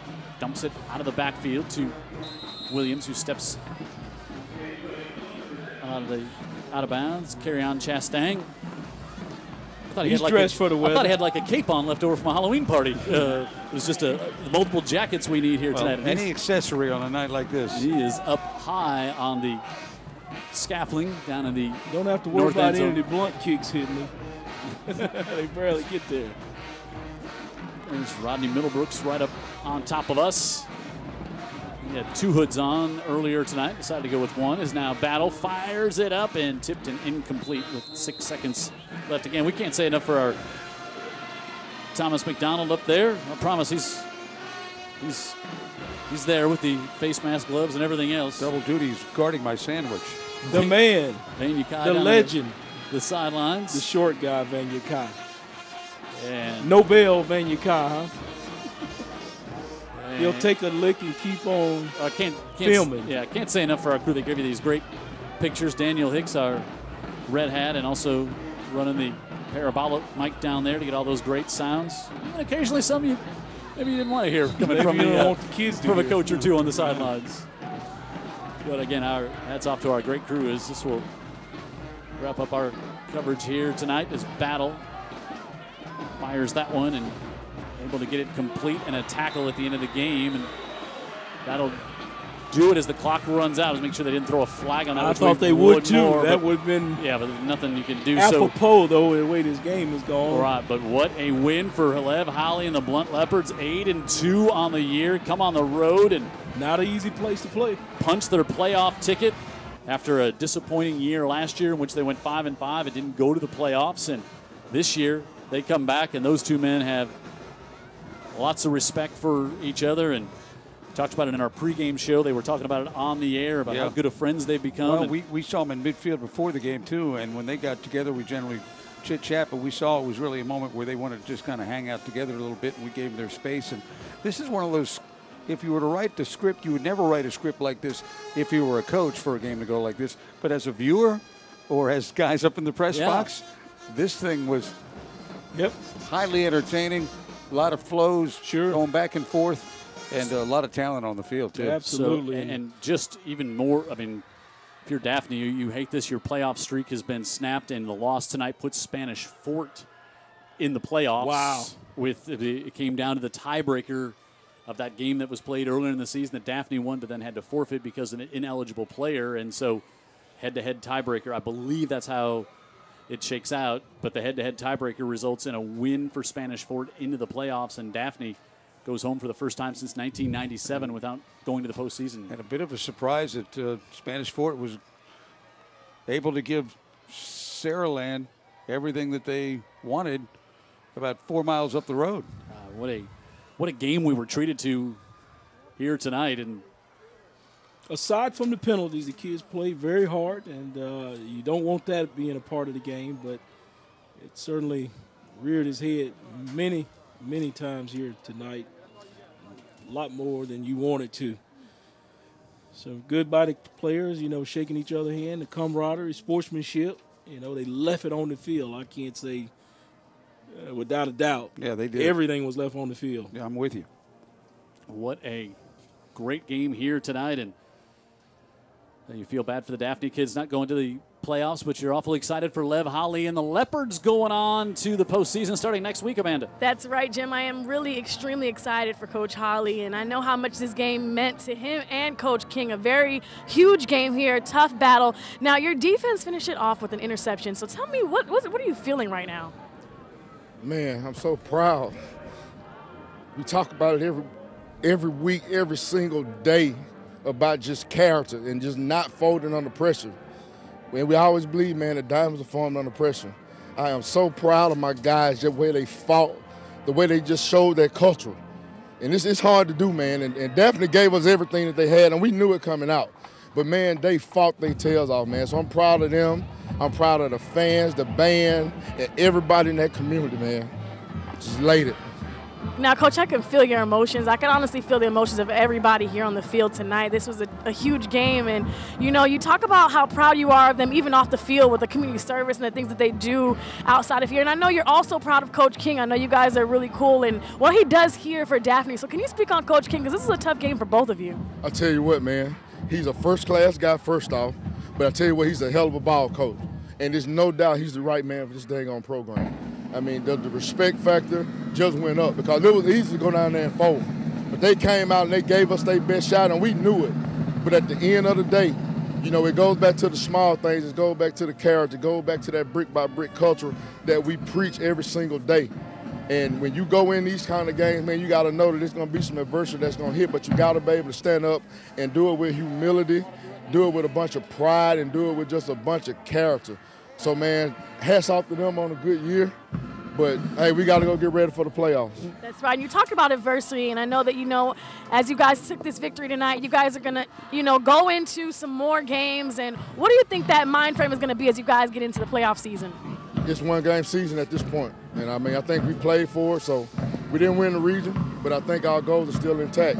So we got to take it one game at a time. But we're going to enjoy this one for the next couple of days. But come Sunday, we'll get back in and get back to work. All right, Coach Holly, wishing you all the best. Thank you so much. Jim, back to you. All right, thanks, Amanda. And, you heard Jerome Woods, the principal at Blount, earlier tonight saying we absolutely have nobody who could be better at leading our program than Lev Holly. And, boy, anybody who deals with Lev just thinks the world of him. And he's so right. I mean, Blount faced him at birth. They were down. They were up in this game, then they were down, and they came back. We'll talk more about that in just a second. But, congratulations to the Leopards. So all year long, if you've been following us, we've been having our peanut butter and jelly blitz. Thanks to Synovus Bank and our fantastic local schools, we've been collecting peanut butter and jelly for feeding the Gulf Coast over the season. Over 5 tons of donations. Want to congratulate UMS Wright for being the season champion. In just 1 week, they collected over a ton of peanut butter and jelly. And so they're going to get a nice award. They're also going to get a check from $1,250 from the folks at Synovus Bank. UMS is then turning right around and donating that to St. Jude. Nice. So hats off to the entire UMS community. But the real winners, everybody in the Gulf Coast. Our 11-week total, we ended up with enough peanut butter and jelly to feed over 70,000 meals through high school football on Friday nights. And we can't thank our friends at Synovus Bank. It's when they say they're the bank of here. They really mean it. You see it through these actions here. And, of course, feeding the Gulf Coast, they're the ones that take all the donations and then they put them to work in our community, which is so desperately needed. So I thought it was really something great we added to the broadcast this year. And thanks to all the schools who did this and were able to collect all that food. Really, really, really great. So thanks to Synovus and feeding the Gulf Coast. And let's go down to Amanda. She's got Jordan Reed down there who had the pick 6 at the end of the game.